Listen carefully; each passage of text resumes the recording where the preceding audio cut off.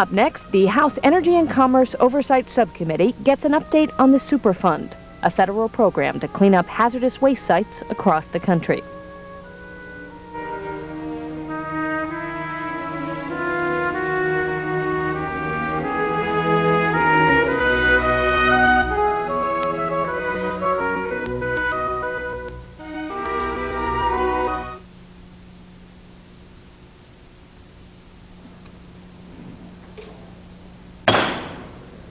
Pursuant to the call of the Chair, the Subcommittee on Oversight and Investigations hearing into the Superfund Reauthorization Act amendments of 1986 is hereby called to order. It has been 20 months since Superfund amendments in the Reauthorization Act was signed into law. 1/3 of the 5-year reauthorization program has thus been completed. And I think it's time to give this new program its first trimester report card. And as we do that, I think it's important to take a good look at the goals we set for the new and improved Superfund program and to see how the implementation of that program has measured up to those goals. As we stood on the floor of the House prepared to vote in October of 1986 on the SARA conference report, I emphasized the importance of 3 elements of the program. The first was the risk to which hazardous waste posed to the health and welfare of the American people. The second was how we could deal with it and the realities that those problems presented. And the third was fashioning a responsible solution to those problems. At that time I said, and I quote, "We need to deal with these realities in a way that gives us a program that makes sense. We want these cleanups to be done promptly. We want them to be done right the first time. And we do not want taxpayers' dollars wasted." As many of you have remembered, one of my favorite expressions during the reauthorization of that year was that we must not set the program up to fail. I believed in October '86, as I do today, that we succeeded in that effort. What does this first report card indicate? Is the Superfund program, in fact, on a course headed for success, or is it struggling for a passing grade? From the information we have gathered in preparation for this hearing, it appears that all is not well, particularly in the pace of remedial activity, the vigor of the enforcement program, and the selection of cleanup remedies that emphasize permanent treatment of the waste and permanent resolution of the problems. There is some substantial good news. The agency is doing well in meeting the statute's targets for initiating remedial investigations and feasibility studies. In fact, the EPA exceeded its RIFS targets for fiscal years 1987, and it appears likely that the agency will meet its deadline of October 1989 for the 275 first starts for RIFSs that are required by the Act. EPA has, secondly, developed an excellent removal program with over 315 removals undertaken since the 1986 amendments. These important removal actions reduce the immediate exposure and eliminate the immediate threats to the surrounding population and the environment. The agency has also successfully met its April 1988 statutory deadlines for conducting preliminary assessments on the CERCLAS list, with over 6,000 preliminary assessments completed as of the end of April of this year. Today we will hear from witnesses from both inside and outside the EPA. First, we will take testimony from the Hazardous Waste Treatment Council and several major environmental groups concerning a comprehensive environmental industry report that they will release today, focusing on recent cleanup decisions. This report presents an analysis of all Superfund's records of decisions, RODs, that were signed by the agency in the first fiscal year since the SARA was enacted in fiscal year 1987, a total of 75. Today is also the occasion of the release of the Office of Technology Assessment Report, an analysis of 10 selected Superfund cleanup decisions signed since the enactment of SARA.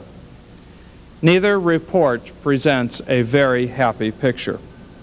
We do see repeated examples of inconsistency in remedies chosen at sites, even where the same contaminants and similar circumstances are present.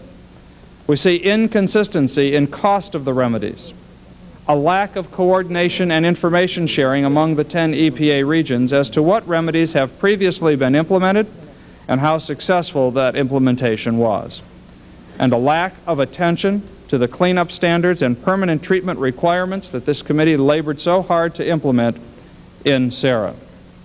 We will also hear from a major contractor, CH2M Hill, as to how to improve and expedite the Superfund RIFS process. While the agency is making good progress in getting the studies underway, the current average time for completion of these is 28 to 33 months, a time most of our constituents concede is vastly too long. We'll also hear from Clean Sites Incorporated, a well-known private organization established to help facilitate the cleanup of Superfund sites.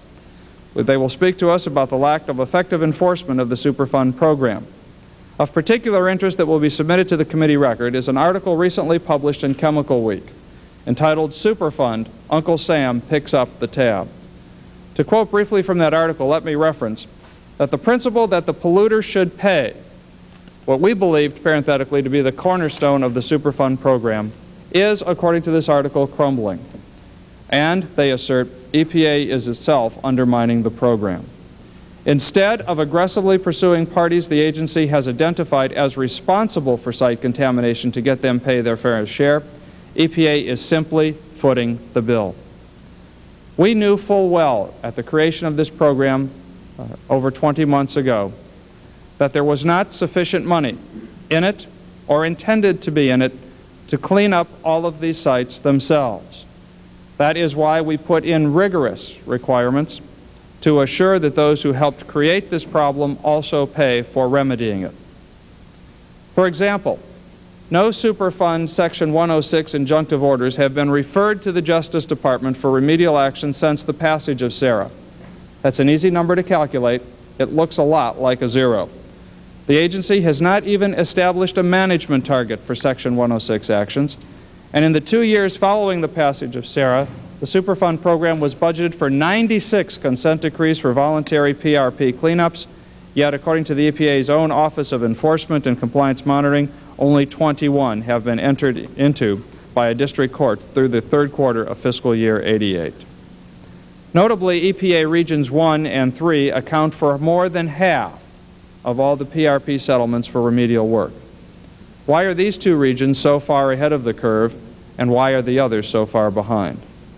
The central theme of most of the testimony we will be receiving today, both oral and written, is this: the Superfund statute is sound and workable, but it is not necessarily being properly administered or enforced. This may in many respects be explained by the fact that the National Contingency Plan has yet to even be proposed. And in fact, without that finalization, no good NCP can even lead the Superfund program to success, even if it was done by itself. We look forward to testimony today from Dr. Wynne Porter. I believe that they have the spirit and the goodwill to try to make this program work. But I'm sure that Dr. Porter and others at EPA also remember that in an almost unprecedented way, it was the EPA sitting at the conference table with this members and other conferees in helping to fashion and form a workable program that can effectively and efficiently remedy the Superfund hazardous waste problem in the United States. We will also have with us today Dr. James Mason, Director of the Center for Disease Control, and his associate, Dr. Barry Johnson, to speak to the status of the implementation of the Section 104 health authorities. The health provisions of SARA were very important to most of the members of this committee, simply for the reason of helping to address the deep and egregious public concerns as to what jeopardizes their health, safety, and welfare by finding themselves living next to a Superfund hazardous waste site.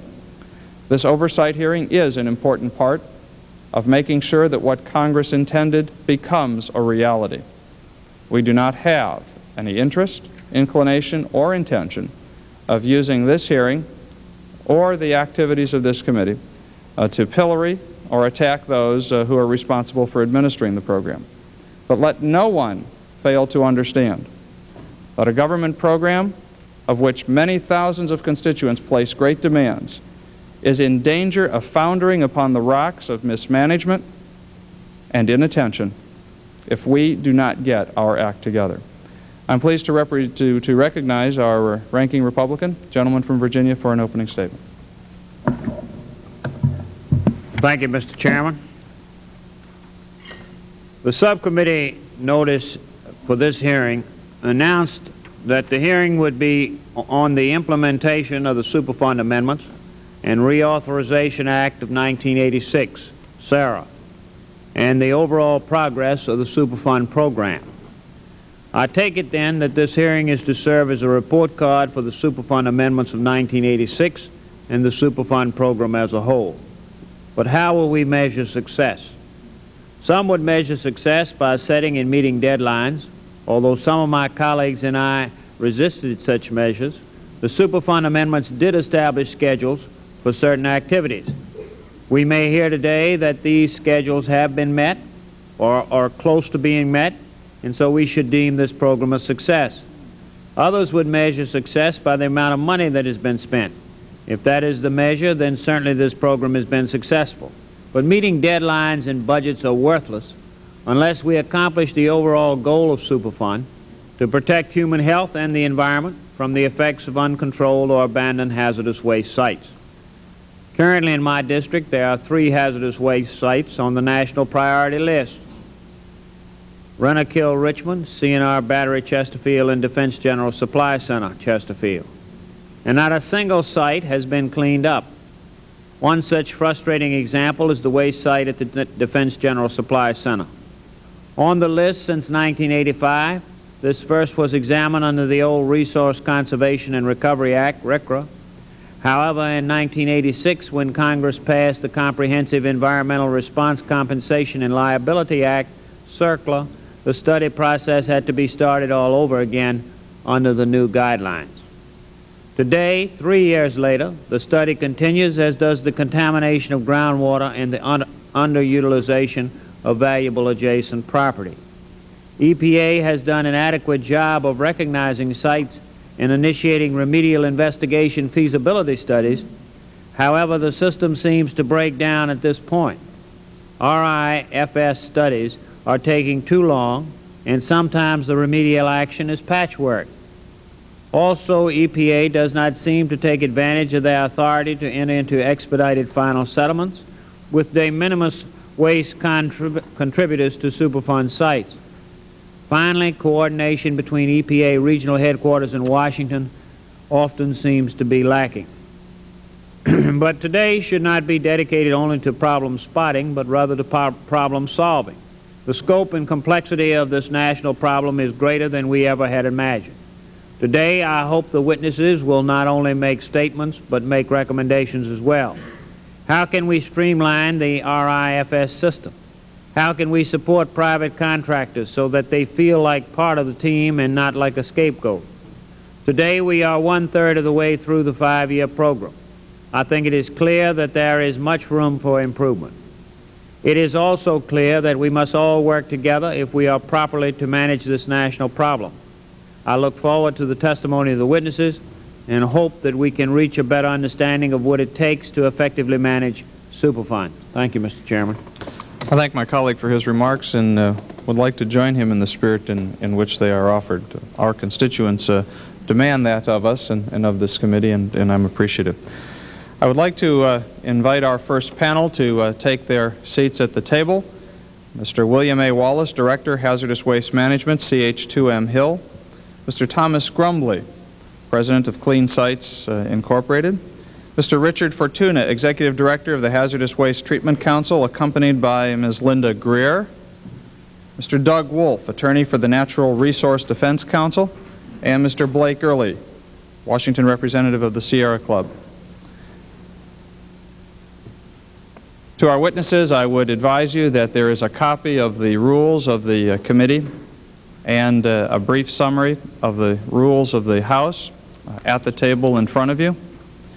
As is the custom of the Committee on Oversight and Investigations, custom begun under a predecessor chair, Speaker Sam Rayburn, we take all of our testimony under written oath, under a sworn oath.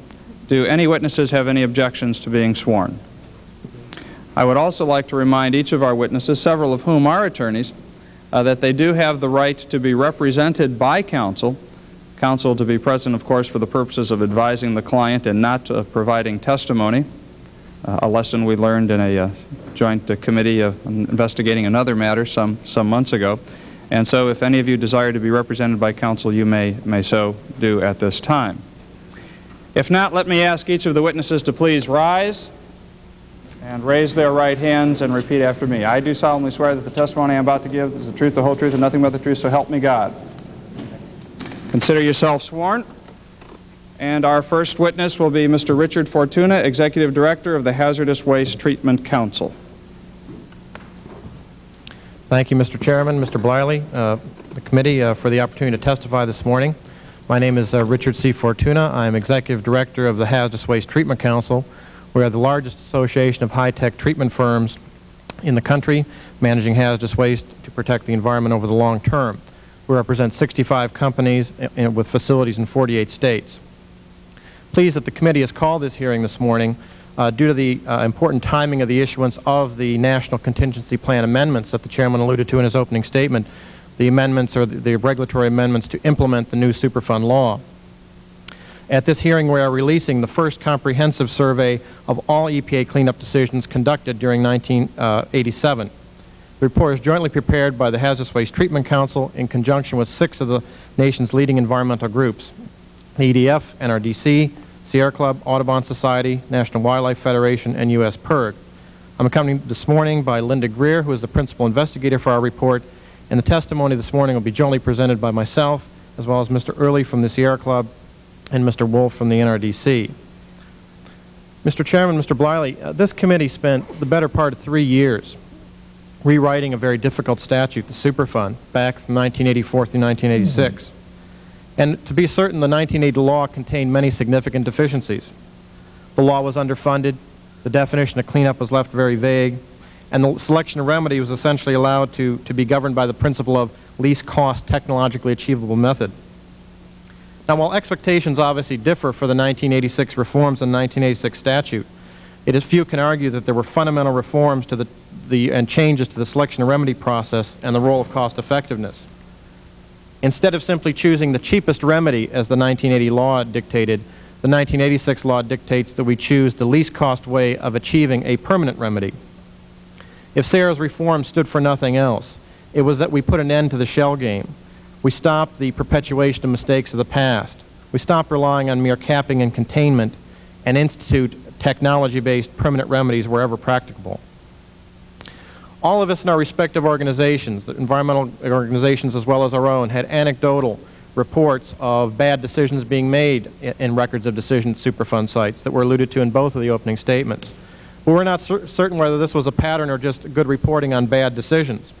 So we undertook a survey of every record of decision made by the EPA during fiscal year 1987 to determine whether these problems were indeed sporadic or endemic. We looked for both the good, the bad, and the ugly. And frankly, what we found that there were some good decisions, many bad, and several downright ugly decisions. 8 years after the original Superfund is passed, after 3 years of effort to rewrite the law, and 2 years after enacting these landmark reforms, we find that the remedy selection process by the agency during 1987 is virtually identical to those of the early year of the program. Capping and containment remain the dominant remedy, as it was in 1981. There is frankly little evidence the 1986 law has ever passed. What the law has stimulated is EPA's semantic creativity to rationalize the remedies of the past and continue the Superfund shell game. The results in brief: 68% of the records of decision, of the 75 records of decision, involved no treatment of the principal source of contamination whatsoever. 24% involve only token treatment or treatment it's acknowledged to be ineffective by the agency itself.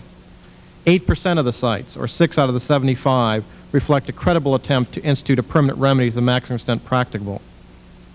The cleanup standards and the extent to which the RECRA process governs cleanups and natural resource damages will be the subject of Mr. Early and Mr. Wolf's testimony. But they, too, reflect nothing more than an ad hoc process and only a passing attempt to address these principal elements of the statute. Now, in sitting back, we began to assess what is the cause of this problem. Is it indeed the statute? Is it too vague? Is there just a learning curve problem in that people are trying to learn a new process? Or is there a fundamental problem with the leadership? Our conclusion, Mr. Chairman, Mr. Bliley, is that it is difficult to imagine a statute having more clarity in terms of a change direction, a move toward permanent remedy and permanent protection of public health than the 1986 reforms. It is difficult to imagine a statute having massively more funding than the Superfund program currently has. But what we have before us is the epitome of a program that is muddling through with a leadership team that apparently believes we're back in 1981. Mr. Chairman, something is seriously wrong when 3 years of effort reflect no visible change in the cleanup patterns at Superfund sites. Something is also seriously wrong when EPA headquarters knows less about the patterns of cleanup decisions than we here sitting at this table, the potential responsible parties for these Superfund sites, or the Office of Technology Assessment and its outside reviewing panel. We believe that the statute is sound, Mr. Chairman, but is the victim of failed leadership. Leadership that apparently fundamentally disagrees with the statutory changes enacted in 1986, that both passively allows 10 EPA regions to fend for themselves, and that actively undermines EPA regional decisions when permanent remedies have been selected. Now, the impact of this leadership vacuum, if you will, is twofold. There's a fundamental failure to institute permanent remedies to protect public health, and there's also fundamental undermining of the decision-making process itself. We recognize that this program is always going to involve a level of discretion and a level of flexibility unlike many other environmental programs. And we wholeheartedly agree, certainly with Chairman Dingell's call for an end to this Superfund shell game, but so too we identify with Congressman Lent's concerns as articulated in the floor statements that we must avoid expending massive volumes of dollars on low-level contaminated soil. But frankly, members of the committee, what we see in the 1987 cleanup decisions are not a series of marginal issues on which reasonable minds may differ. Rather, what we see is a statute that is being mangled by a management team that is indifferent at best and at times is malevolent. How can this agency purport to be instituting permanent remedies and following national cleanup goals when submerged landfills are allowed to be capped, when, quote, treatment technologies are used that the agency admits will fail, when we spend $35 million on making organic mud pies out of 50% oil-contaminated soil, when the agency establishes a removal level of, quote, visible contamination for a colorless, odorless chemical such as PCBs, when it deliberately inflates the cost of a treatment option by 15-fold in order to reject it, when it asks residents to, quote, voluntarily abandon their wells but alternative water is not supplied, when waste is merely redisposed into unlined pits, delaying the day of reckoning, when technologies are frankly rejected as being too costly before bids are even submitted, and lastly, when organic contamination is ignored at a site because it's believed to be due to, quote, airplane overflight. You know, similarly, how can a management team at EPA claim that it is committed to the goals of permanent remedy and citizen access to the process when the National Contingency Plan amendments to implement the law, which were supposed to be final in April, have not even been proposed in June? When technical assistance grants to assist citizens in reviewing records of decision have not even been issued? When EPA headquarters, frankly, cannot even locate, Mr. Chairman, many of the records of decision for FY87, and to try to get the RIFS was even more difficult. When there is no EPA headquarters oversight or coordination to ensure consistency between the regions, when the only guidance that Dr. Porter, the assistant administrator for the program, issues is a paltry 3-page memo of 9 co-equal criteria that fail to stipulate the relation between them or the preeminence of the permanent remedy directive, and lastly, when Dr. Porter, in one of his few program initiatives, actively intervenes to scold the EPA regions for selecting treatment technologies too frequently. Now, I know some people have painted this program as one that has fallen victim to sort of passive neglect, to a lack of attention to detail, to a lack of aggressive management.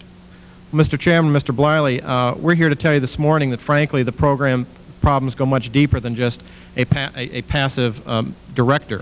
Frankly, there has been active intervention to undermine the directives and the aims of the statute. I'm releasing this morning a document that we've obtained through a Freedom of Information Act request, which was an interview with Dr. Porter and the Office of Inspector General back on August 20th, 1987. We'll provide copies for the record, but I'd like to summarize it very briefly here this morning. On August 20th, or in early August, Mr. Porter met with Lee Thomas and brought to him his grave concerns, the fact that the Superfund site cleanup remedies recently proposed by EPA, in Region 6 in particular, involve the use of, quote, expensive incinerators. According to the transcript, Dr. Porter stated that other EPA regions have begun to propose incineration as the remedy of choice. The transcript goes on to say that Dr. Porter stated that the perception of incineration as the best choice remedy is not only a Region 6 issue and considered this a serious concern. When he was asked by the interviewers how we should go about making decisions in this program, how decisions are made, Dr. Porter responded as follows. He handed the interviewers an index card with his 9 fabled criteria on it and stated that's how we go about making remedies in this program. But Mr. Chairman, Mr. Bliley, that's what we have in this program. We have management by index card. We have just, and that's just about as much guidance as the EPA regions have received, about as much as you can put on an index card. We have 10 EPA regions operating with 9 co-equal criteria under the motto of have it your way. Now that may be fine for Burger King, but that should not be the motto of the Superfund program. I also want to bring to the committee's attention an additional element of the sort of maligned or the improper leadership of this program at EPA that occurred only last Thursday. The Office of Policy Analysis, under the leadership of Mr. Dick Morgenstern, conducted a seminar entitled Toxic Treatments, or Toxic Sediments, I should say, Approaches to Management. This seminar was conducted for the purpose of establishing cleanup approaches to many of the contaminated harbors and waterways addressed by the Superfund program, including the Upper Hudson River, New Bedford, Massachusetts, Waukegan Harbor in Illinois, the Port of New York and New Jersey, Puget Sound, and the Sullivan Ledge site in Region 1. What was the purpose of this conference? The purpose of this conference ostensibly was to determine what the most effective way and what the proper approach should be to cleaning up the contaminated harbor sites, many of which have PCBs under the Superfund program. While it was acknowledged that toxic sediments are a growing threat to drinking water, while the New Bedford situation had already shown PCBs creeping into the outer harbor, and while 184 other sites have been identified that contain toxic sediments, I will give the committee one guess as to what the recommended remedy was of Mr. Morgenstern. It was not to land dispose the sediments. It was not to treat it in situ. It was not to engage in some form of phase separation, but rather the action alternative was no action at all. Leave the sediments there. That's the type of leadership we have in this program at this point, Mr. Chairman. We have essentially an absentee landlord in the form of Dr. Porter, who is allowing the program to muddle through, and we have essentially a slumlord in the form of Mr. Morgenstern, who's taking his cut and putting nothing back into the maintenance of the program. It is clear that these ad hoc series of decisions cannot continue if the program is to succeed, if the program is not to be set back, as the chairman identified in his opening statement. We must essentially make the agency reflect the changes of the statute in the upcoming National Contingency Plan amendments if this program is to have a chance of succeeding, and we urge this committee to continue its vigorous oversight of that process. We'll have a series of recommendations to issue after Mr. Early and Mr. Wolf complete their presentations. Thank you. Well, we'll list you as undecided, Mr. Fortuna, about the effectiveness of the program.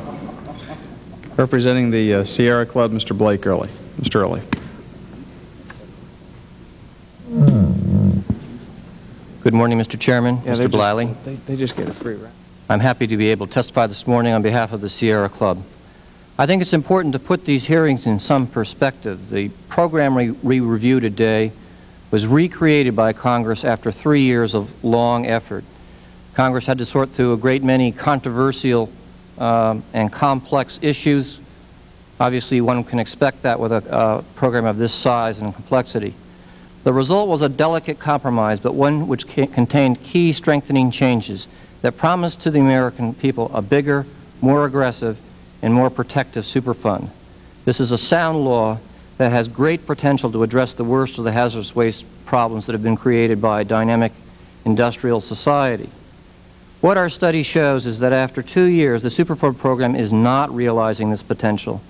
The program is bigger, no doubt, but its effectiveness is being sapped by program administrators who have either ignored or failed to grasp what Congress intended. When Congress was considering the revisions to Superfund, a major controversy centered around the widespread belief that the remedies that were currently being selected were Band-Aid remedies, that all they were doing was deferring the hazardous waste problem for future generations to deal with. As a result, Congress passed legislation that required, in making decisions for cleanup, that EPA adopt remedies that meet the standards and criteria set by other pollution control laws, the Clean Water Act, the Safe Drinking Water Act, the Resource Conservation and Recovery Act. Any remedy considered must first meet this goal before EPA could then compare the costs and they are mandated to select the most cost-effective remedy that meets these goals. These goals are to apply even if they're not legally applicable, as long as they provide public health and protection. Congress also authorized EPA in its decision-making document, the Record of Decision, to apply waivers where its remedy cannot meet these goals. There are 6 specific waivers, and EPA is directed to lay out the circumstances under which it cannot meet the goals and apply the waivers instead. The use of these standards and criteria as the basic cleanup goal is very important. These standards and criteria have been set after a rigorous decision-making process at the agency and public review. The adoption of these goals was believed to cut out a lot of bickering and arguing over what cleanup level should be attained, and therefore reduce the time it would take to identify a goal and move on to implementation. And finally, the adoption of these standards and criteria as cleanup goals assured the American public that there would be greater uniformity in the amount of public health protection that was occurring. What our study has found is that EPA routinely fails to set any cleanup goals whatsoever in its Record of Decision. Now, this may be convenient because it's a lot easier to write a Record of Decision. You eliminate a potentially controversial public review over what the cleanup goals are, but it clearly is outside the law. The most blatant example of the problem of not including standards and criteria as cleanup goals in the Records of Decision is the application of Safe Drinking Water Act standards and criteria. Although Congress directs EPA to, where possible, attain maximum contaminant level goals that are set under the Safe Drinking Water Act. These are particularly important with respect to cancer-causing pollutants. Only one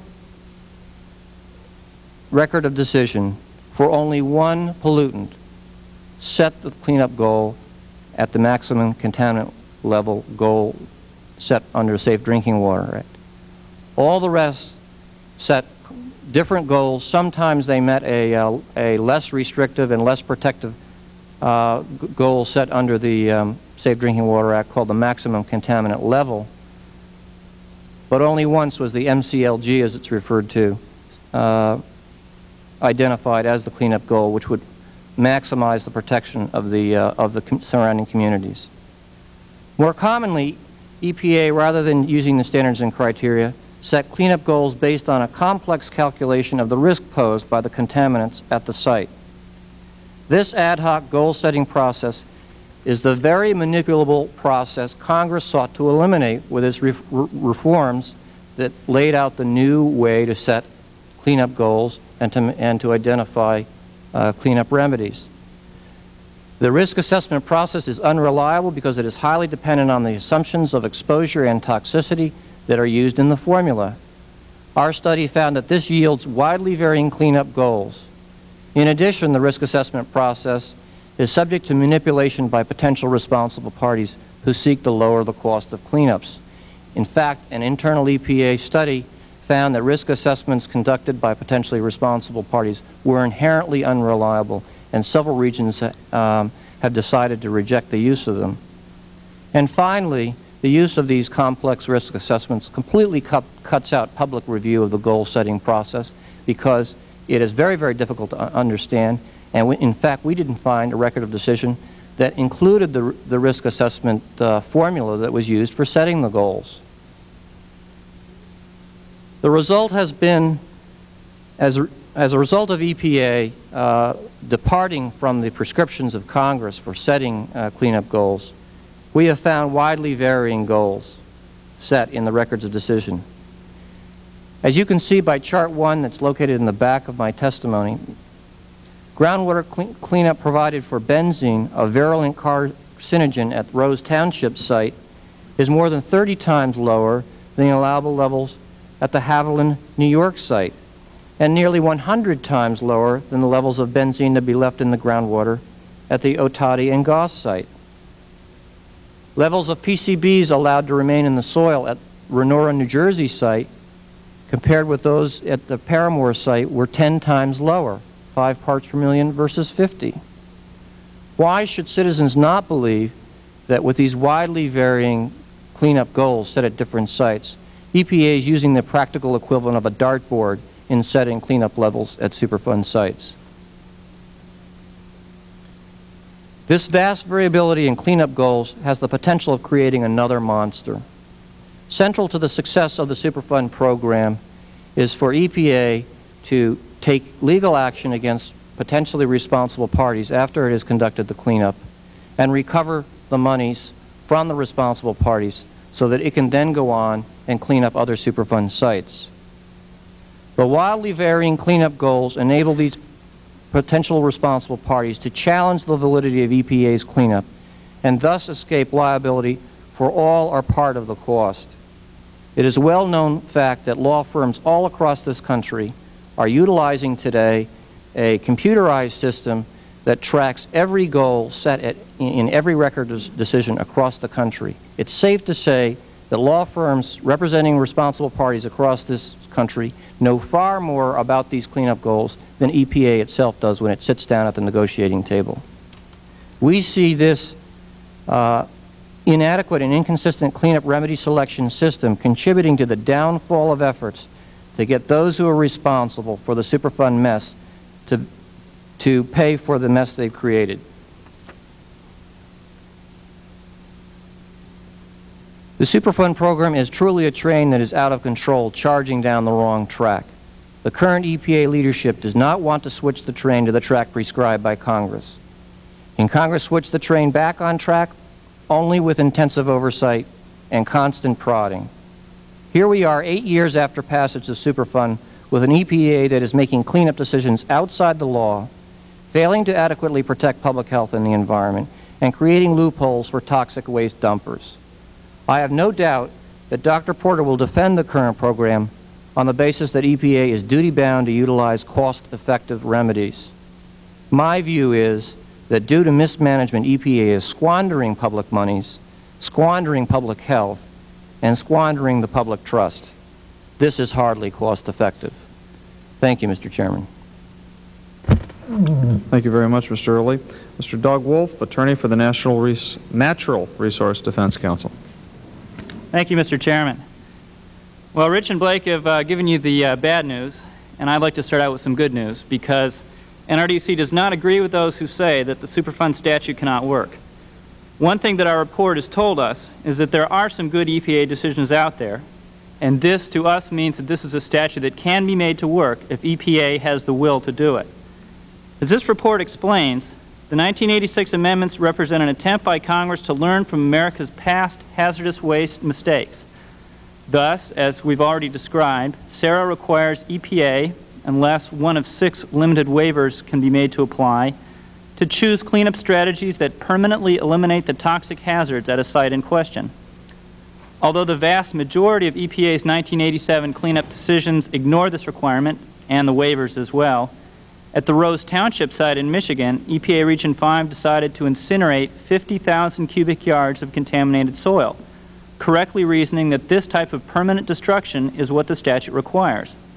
This is despite the fact that most decisions reject as too costly using permanent cleanup technologies for even small amount of contaminated soil. A site in North Carolina rejected incineration for only 6,000 cubic yards. Another example of how EPA can and did make sound cleanup decisions is the Resolve site in Massachusetts. The cleanup technology chosen, an innovative chemical dechlorination process, should permanently reduce the toxicity and volume of the contaminants at the site. And in marked contrast to all other cleanup decisions in 1987, EPA Region 1 plans to restore damaged natural resources surrounding the Resolve site.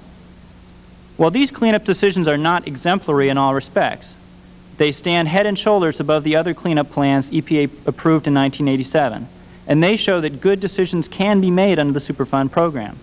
EPA can make this program work if it uses the decision-making process Congress wrote into the statute in 1986. Now for some bad news.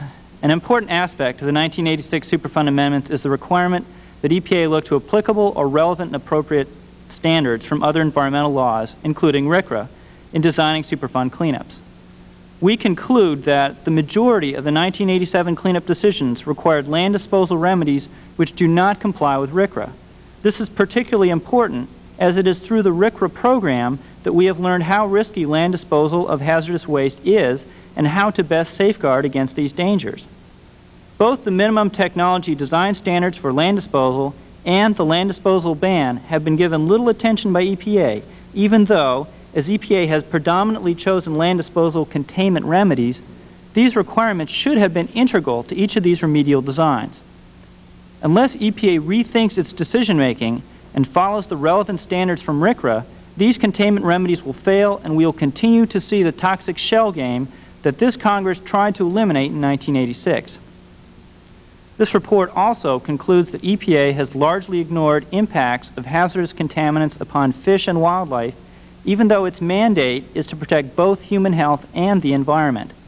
And even if EPA wishes to misread the statute and only focus on human health, it has generally failed to consider the fact that fish and wildlife collect contaminants in their bodies and thus constitute a threat to the many Americans who eat fish and wild game.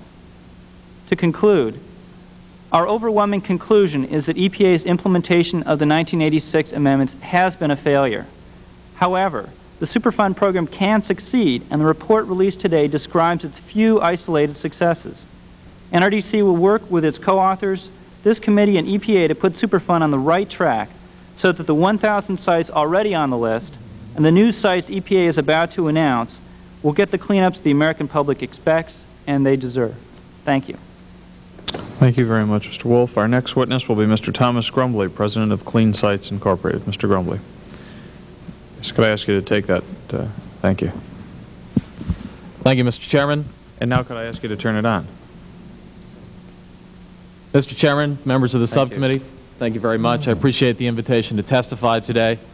I'd like to have my entire testimony entered in the record and I'd like to summarize it for you at this time. Without objection, each of the witnesses' complete testimony will be made part of the complete hearing transcript, and the gentleman may proceed as he sees fit. Thank you very much. My name is Tom Grumbly. I'm president of Clean Sites Incorporated, a not-for-profit corporation established by a consortium of industry, government, and environmental leaders in 1984. Our job is to try to work primarily with the private sector to accelerate the pace of hazardous waste cleanup. Thus far, we've worked at about 40 hazardous waste sites and have helped get about 18 settlements.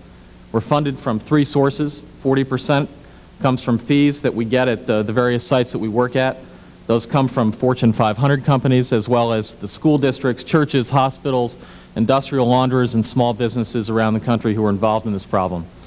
50% of our contribution of our support come from contributions from over 100 industrial and service corporations, and the last 10% from national and local foundations. My organizational interest is straightforward. It's to get more private party cleanup voluntarily involved in this situation. Accordingly, if SARA succeeds as I read it, Clean Sites will succeed. In the next few minutes, I want to summarize my view of what you and your colleagues did in SARA and how the law relates to EPA's ability to implement it, say a few words about the successes EPA has had, lay out some remaining problems, and propose some tentative ideas for solutions. With respect to the law, we at Clean Sites believe that it's our job to try to get the current law to work as best as it can. Even though we think there will be, and perhaps should be, some continuing debate over whether the current law permits us to focus our societal resources adequately on the worst problems, we fundamentally think you passed a law that should be workable and that was appropriate to the enormous magnitude of the problem. We also think that the EPA has and will continue to have a difficult time implementing the law successfully because you've asked the EPA to do some things institutionally that run against some of the things they're most successful at. EPA is at its best when it can spend appropriated money directly to implement a single national regulatory standard and then get the regions or the headquarters to enforce the standard in a uniform way. The inherently local nature of Superfund and the taxation mechanism that you chose, while appropriate to the problem, cut against the culture of the EPA. We can see this problem, I think, in both the successes and the problems of the program. And despite the drumbeat of criticism, I think that there are some successes. As you indicated in your opening statement, Mr. Chairman, EPA will meet the specific quantitative targets and deadlines for preliminary assessments and site investigations. Second, the EPA has now published guidance on all the new provisions identified in SARA. The guidance on mixed funding, covenants not to sue, alternative dispute resolution, and others have gone reasonably well. If there are major problems, it's with the de minimis guidance, and I think this stems from a problem that EPA always has, that is, the desire to treat all parties equally, even when the distinctions are sometimes structured into the statute for legitimate ends. Third, the EPA has done a good job at initiating RIFSs, undertaking removal actions, and settling cases where only one or a very few parties are involved. And, not trivially, given the past history of the program, the agency is at least obligating the Superfund. I will argue in a minute that overly free use of the fund ultimately works against the success of the cleanup program. It's understandable, however, that EPA should want to overcome this past criticism. Fourth, the agency is improving its ability to gather and communicate information to potentially responsible parties in a timely way so that PRPs can better negotiate among themselves about the allocation of responsibility. And fifth, and I think very significantly, I don't believe that the current program is being run for partisan political purposes. And I think this is an important point, again, given the history of the program. It should give us a strong professional base for improving the program over the next 40 months, both at the end of this administration and into the next administration, whichever party that will be. The facts are, however, that EPA cannot continue to implement the law as it has in the last 20 months and expect that the program will accomplish its goals. Everyone knew that the original $8.5 billion in the fund would only accomplish remediation at some of the sites. Significant cost recovery and private party cleanup would be necessary to get remediation underway at the 951 MPL sites that existed at that time. This cost recovery and private party participation is not happening at anywhere near the necessary rate to achieve cleanup. There are two general reasons for this, we believe. First, even though the tools you provided the agency are appropriate to the problem, the EPA is not comfortable using all those tools, particularly the enforcement and cost recovery tools. And secondly, we are not using, even within the available statutory framework, the available scientific tools to get the best cleanups at the places where they can do the most good. Several specifics can be cited. First, by the agency's own admission, cost recovery and suits against recalcitrant non-settlers at large multi-party sites have been minimal. In particular, the thoughtful use, and I emphasize that word thoughtful, the thoughtful use of Section 106 orders to clean up has not happened. To take thoughtful, prudent action against recalcitrants requires more effort than the direct use of the Superfund. And unless one changes the incentives that face agency employees out in the field, we're not likely to see a major change. But without a credible enforcement program by the EPA, the private sector simply will not step forward voluntarily. The use of the Superfund directly is easy, and one can see why EPA officials opt for the fund. But complete reliance on the fund potentially freezes cleanup. If companies come forward to settle and then see their colleagues at a site able to hide in the weeds, they will not step forward again. Not only are they treated with what one agency official has called a shoot-the-volunteers attitude, but their competitors get a direct financial advantage. We must change this dynamic if we want more voluntary participation. Third, the agency has not used the mixed funding provisions to the extent intended either by the Congress nor to the extent intended by the administrator. There have only been 3 mixed funding settlements so far. Fourth, the decision process in Superfund is simply too slow. We must try to speed it up. Fifth, the de minimis guidance and the technical assistance grant regulations seem both too rigid and controlling. In the first case, the agency seems not to be anxious to let truly small parties out, probably because they are trying to avoid bad precedents with large companies who may be, quote, de minimis at a lot of sites. In the technical assistance grant case, EPA seems really not persuaded that citizens can help the process if they get in early and with good assistance. Most fundamentally, Mr. Chairman, there seems to be a disconnect between much stated policy and implementation. It may be that this is due to the lack of an understood, coherent strategy within the government for how to make SARA a success. The lack of a national contingency plan at this time highlights the rather fundamental nature of this problem. With respect to science, there are obviously continuing disputes inside the government. One only need read the OTA report, and between the government and all parties over the adequacy of remedy selection. We can really not fairly evaluate such charges until and unless the objective scientific and technical community is able to become more actively involved in a hands-on way in the process. The Congress settled the How Clean is Clean issue legally by giving the government the last word. It is really not clear, however, whether the issue has been settled within the broader Republic of Science, that is, within the scientific and technical community of the nation. It must ultimately be resolved there if the agency is to retain its credibility. It's always easier to criticize than to propose constructive, practical change. It does seem clear that EPA must adapt some of its ideas and strategies to the tools you have given it. Because the single most important tool is the Superfund itself, it's critical to pay special attention to how that fund is used, both directly and in the kinds of incentives and disincentives its use entails for the private sector. Even though the law gives all final authority to the government, it is both prudent and necessary to create a more constructive dynamic within the private community. This is not to say that anyone deserves favored treatment or sweetheart deals. To the contrary, success at the number of sites we are talking about requires the massive infusion of private sector money. To make this happen, we must have a coherent strategy that balances the use of the Superfund in the most appropriate cases with the judicious and visible use of the enforcement tools you have given the agency. The thoughtful mix of carrots and sticks, fund and enforcement, will elicit private party participation because you will change the economic dynamic within the private sector. It's not clear to me that such a strategy can be developed solely within the executive branch, even though the law makes it the responsibility of the President to propose the National Contingency Plan. A true NCP will only be developed if all interested parties are included in a process that people will trust.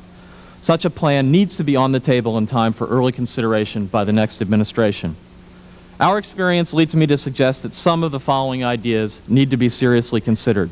First, cost recovery needs to be dramatically increased. Second, mixed funding and more visible action against recalcitrant parties needs to be pursued even during the next 6 months. Third, the full use of the Superfund should be tied to real achievement in enforcement. The agency should consider keeping fund money in reserve to reward regions that make visible progress on enforcement.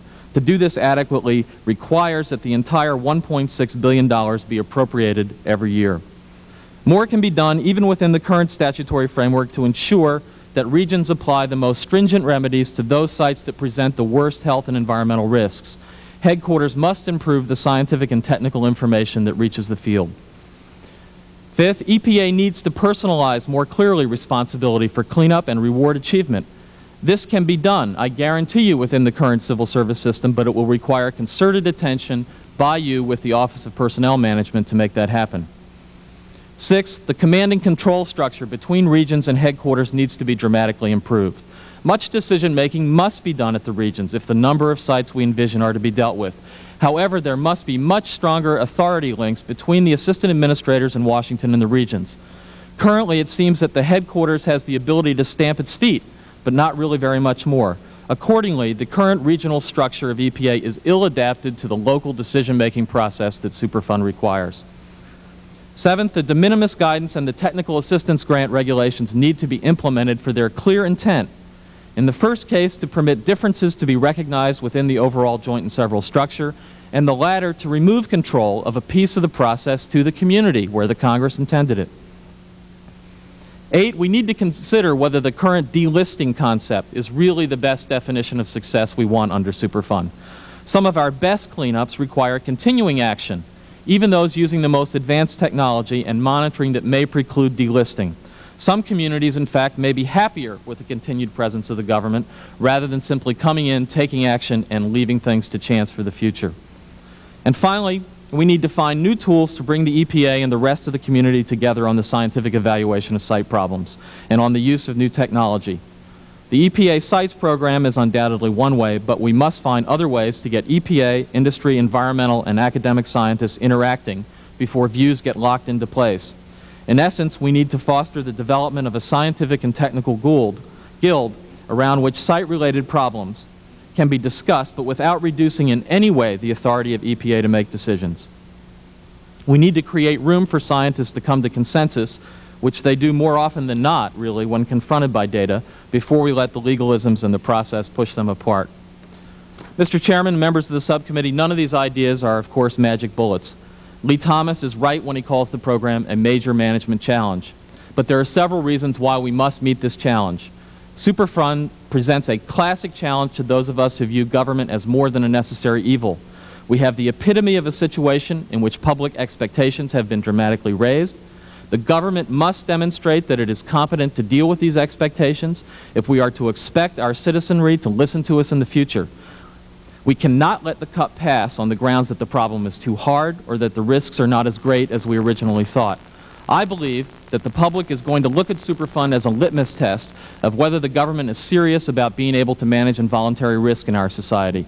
If we fail, we will have much greater difficulty in the future implementing programs about other and perhaps greater risks. This is the largest concentrated application of resources ever made in the world to an environmental problem. We must make Superfund work during the next 3 years or face the harsh judgment of our neighbors, our friends, and yes, even our constituents. But we cannot simply pound the table. We must understand the problems the EPA has and propose practical solutions to them. Thank you very much. Thank you very much, Mr. Grumbly. Our final witness on this panel is Mr. William A. Wallace, Director of Hazardous Waste Management at CH2M Hill, one of the nation's largest contractors in this area. Mr. Wallace. Thank you, Mr. Chairman. Mr. Bliley. I'm Director of CH2M Hill's Hazardous Waste Management Program. And let me, before I begin my formal testimony, describe briefly what CH2M Hill is. We're the 5th largest consulting engineering firm in the country and have a staff of over 3,500 employees at over 50 offices worldwide. We're a bit unusual in that we're entirely employee-owned. I understand the purpose today of your hearings is to examine the implementation of SARA and methods to improve and expedite the remedial investigation feasibility study process.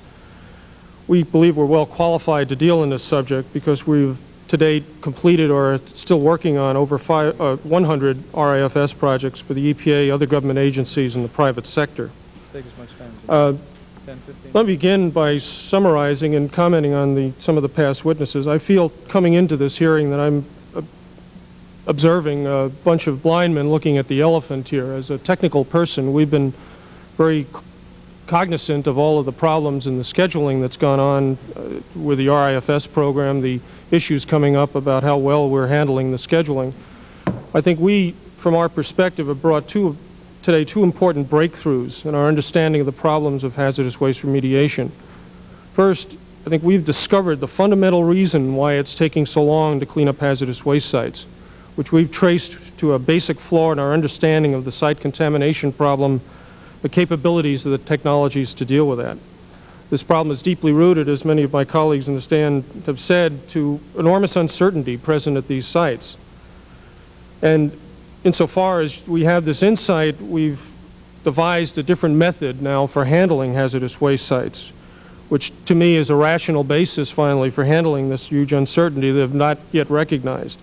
It's adaptable to the RIFS process and may offer substantial savings in time and cost, and certainly getting some progress going on these pilot testing with EPA and with other clients of ours at this method at some hazardous waste sites. And this testimony I'm about to give you will further amplify what the problems are. First, let me explain some of these ideas with, I'm going to use the charts that are over on the, to your right. And I'll have to use my colleague, Dick Corrigan, who's here from our Washington, D.C. office. Now we have copies of, printed copies of each of these charts that you're showing. Most of them, and to the extent we have extra, we'll provide extras also. Thank you very much. First, uncertainty is the pivotal issue in this whole process. We can't begin a remedy without completely understanding the uncertainty, and that is the risk to public health. Let me begin by showing how some of these sites are remedied, and begin with our initial understanding. We don't know anything about a site coming in. We may suspect there's some problems, and so I've represented it fairly blank opening, beginning understanding. Next, we use our best technology now to look at these sites, and we may see through the use of boreholes into the subsurface the understanding there may be many various layers there. We may find some contamination, as we've tried to indicate on the right side of the chart. We find where groundwater was. Then our technology that we have right now, next slide, Dick, we start to characterize the site, and we draw various layers across there. That's the typical kind of study that's done at these, and notice we're trying to characterize and showing where layers leave off. These are the sorts of things one looks at when one tries to figure out where contamination may be and how fast it may migrate. The next slide, though, is what we really may be facing, which is a chaotic element. The full picture of what a site may look like may be quite different. They show different layers that we hadn't even been able to discern, different cracks in the rock, different contaminants we may not have found. And this gets down to the seriousness of the issue. The issue is to find by the high risk to public health and the high cost of cleanup. Many of the preceding gentlemen have pointed to the fact that, yes, there's alternate technologies, but they're awfully expensive, and if we happen to misjudge just how we put one of these sites into a remedial fashion, we may be in very difficult strait. It's also high risk to public health, and given that situation, many of the people who are dealing with these sites are very concerned that, one, we may not have found all the contamination that may be there. We may not have plotted exactly where it goes, because the current technology simply will not allow us to do that. What we have done, and the flaw, is to not recognize the limits of our technology. If we were to calculate where all the significant contamination of waste might be at one of these sites, we would have to put so many boreholes in the ground as to honeycomb the site with holes to find, if you will, of 1 or 2 drums that may be there that may cause problems later on. Our fallacy that I'm pointing out is that we thought, going into this process, that this engineering problem is just like all the traditional engineering problems we've had in the past, that it's somehow a study and design build approach. That if you study the site enough, if you put all the holes in the ground and find all the models, you'll eventually find all the significant contaminants and eventually estimate where they're going to go. That's patently false. And this gets complicated. What I want to point out now is how this might cause some delays.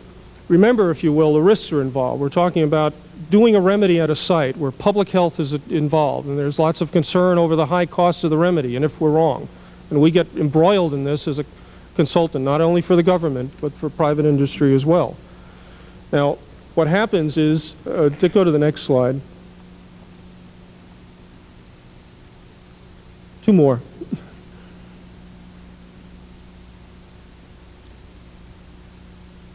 I try to express this in terms of residual risk. That is, that on the y-axis we have the risk that's reduced after the remedy is put in place versus the cost. And we all recognize that, yes, containment is not as good as others, but it's a little cheaper. That treatment is better than others, and it may be a little more expensive, and there's quite a bit of overlap. But the uncertainties that I'm pointing out, the uncertainties of knowing what the toxicology is, knowing how the waste, when we find them, might move through the site, knowing where other waste sites may be there that we didn't discover, leave a broad band of uncertainty and misunderstanding of that residual risk. And so the process is delayed now through a game I cited as positioning for least cost, where all of us get involved. That includes the public, the response action contractors, EPA, and the PRPs. They may, in pointing out how the mechanism might work, EPA may decide on treatment, which may pick a point on the very left side or right side of that graph. And go up to the top inset, Dick. Yeah. But again, that's very expensive. The PRP may decide, well, that's not appropriate, and we want to pick a point on the further to the left, maybe looking at more containment or a cheaper treatment option. The uncertainties inherent in this process let disputes go on forever. Simply by studying the site and pointing out the uncertainties of what the other party poses will let you continue to study the site on and on and on without having any kind of resolution. And this is all based on the fact that we simply cannot understand, because of the limits of the technology, exactly what the toxicology might be, exactly where these wastes are, and exactly what might happen to them if we let them move about. And that's the risk we're facing, and it has to do with a lot of the elements of Superfund, just seemingly applied by a misunderstanding of what the technology is and how we try to put it forward. Find it. That, I think, is all the charts we're going to have. Other stalls that go on when we're dealing with the RIFS process seem to be in misunderstanding this approach, or in misunderstanding what the limits of the technology are. We've got people that want to study these sites and want to come up with the right answer. That's so frustrating for me, because we've got a number of people in this room and all of these different, representing all the different parts of the government industry, who all want to get the sites cleaned up. But the cost and the risk that's posed makes it awfully difficult to come up with an agreement of what the right answer is. And unfortunately, all of these players are trying to get out of this for least cost. The EPA doesn't want to spend all of its resources on 1 or 2 sites. It's got the whole nation to clean up. PRPs don't want to go bankrupt on a single site by it costing hundreds of millions of dollars. They want to get off for the cheapest way possible. The same way, we don't want to go in and implement a remedy that is based on a study that's basically flawed because of this misunderstanding and then later get blamed for it when somebody finds this errant drum of waste that we missed out there. And that's the kind of thing we're facing. There's also what I call the technological gremlin that's part of these players who, in this great field of play with all of these different uncertainties and knowledge or not understanding the process, it's an awfully good opportunity to do lots of Monday morning quarterbacking as to what really the remedy should have held or what we ought to have done here or there. And that's unfortunately may make the press, but it's not particularly useful when it comes to moving forward at these sites. Now, my old boss once told me that anybody can find problems. The real tough thing is how to solve them. Now, we've come up with a new approach that starts to handle uncertainty, which is being tried at a number of sites. It's not the ultimate condition that we're hoping to place there. It's a trial, but at least it may get us going, and let me try to explain that. We've held some internal meetings recognizing that this is a problem and came up through our geotechnical engineers with an approach comes out of the geotechnical field called the observational method.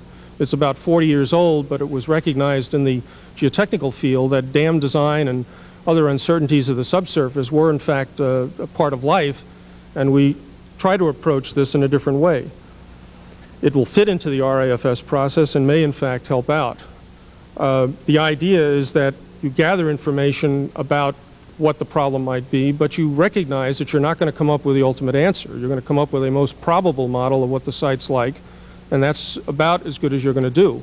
But, and the critical difference is that you recognize that you have uncertainties, and you try to establish reasonable deviations to your model so that you understand, yes, this may be the approach we're going to take, but there are reasonable deviations that may occur out there. And what we would pose in the Superfund process now is to study to get a probable model and identify the reasonable deviations and stop there, not continuing to ultimately characterize the site to death or do something of that nature. When that is selected, we would go forward with a remedy which is based on the probable model but has incorporated with it contingency plans that if our model wasn't correct, we can do something different. And we're measuring for those during the design and the remediation process. So by selecting in advance courses of action for this sort of thing, we can start moving ahead.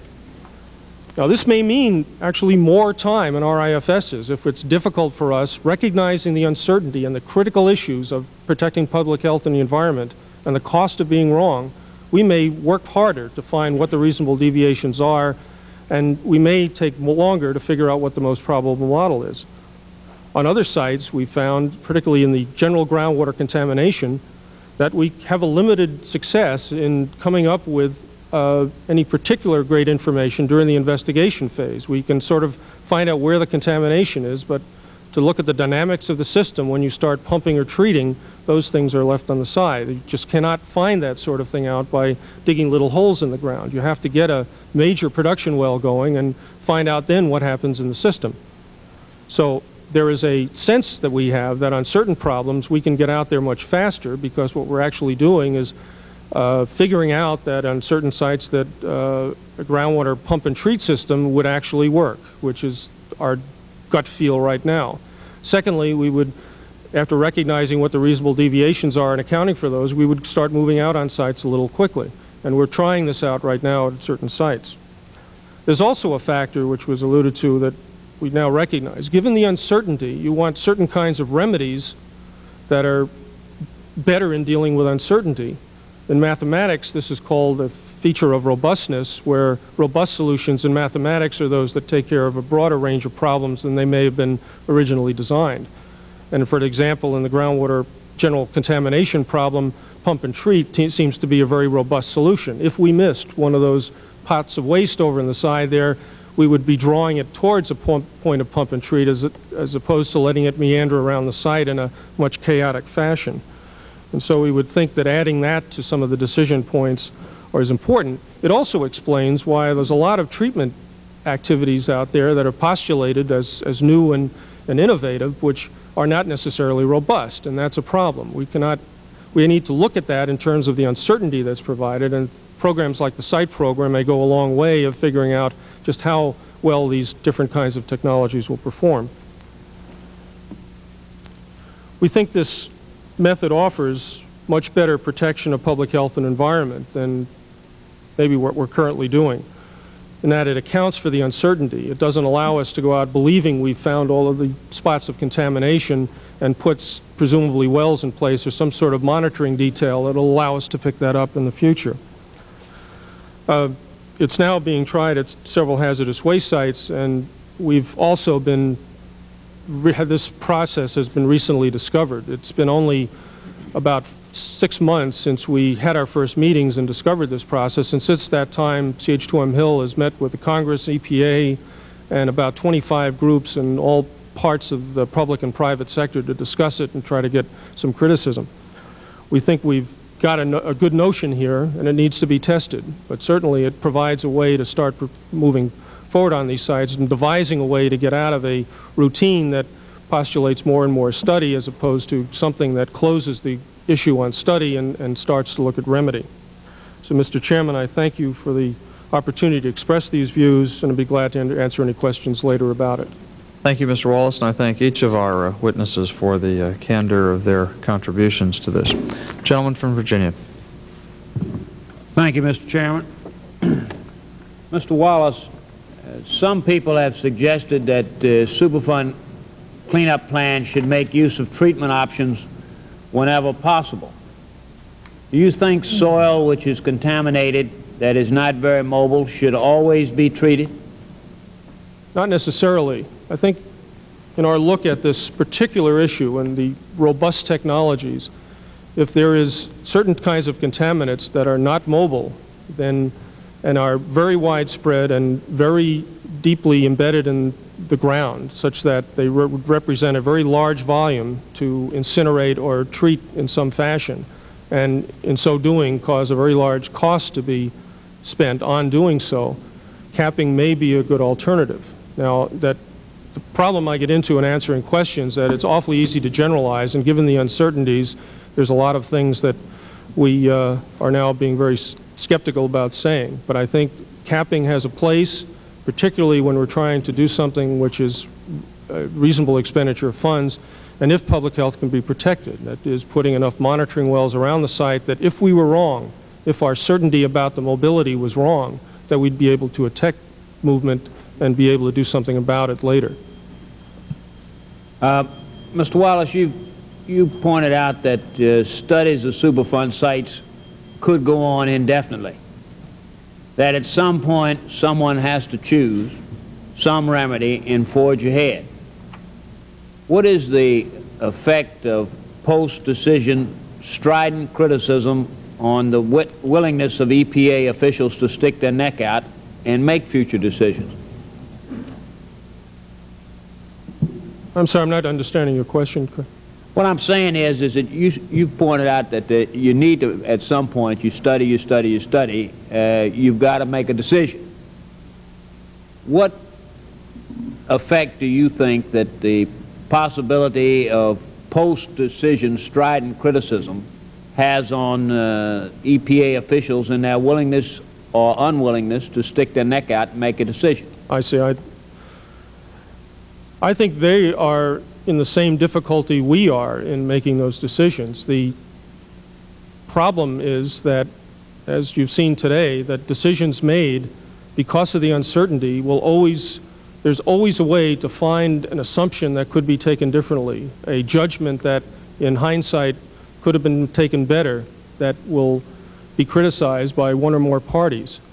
I think what I'm saying in this approach is that we simply recognize that there are huge uncertainties out there and do the best we can to account for them. Now, in the setting that you portrayed, Mr. Bliley, that is precisely what I believe is happening, that EPA believes that it has to harden up its decision-making on these sites to handle all of this criticism. And I am pointing out, hopefully today, to the people at this committee that this is not possible. The sites are always going to be uncertain, so therefore any decision that anyone makes, whether it be EPA or PRP, is always subject to criticism.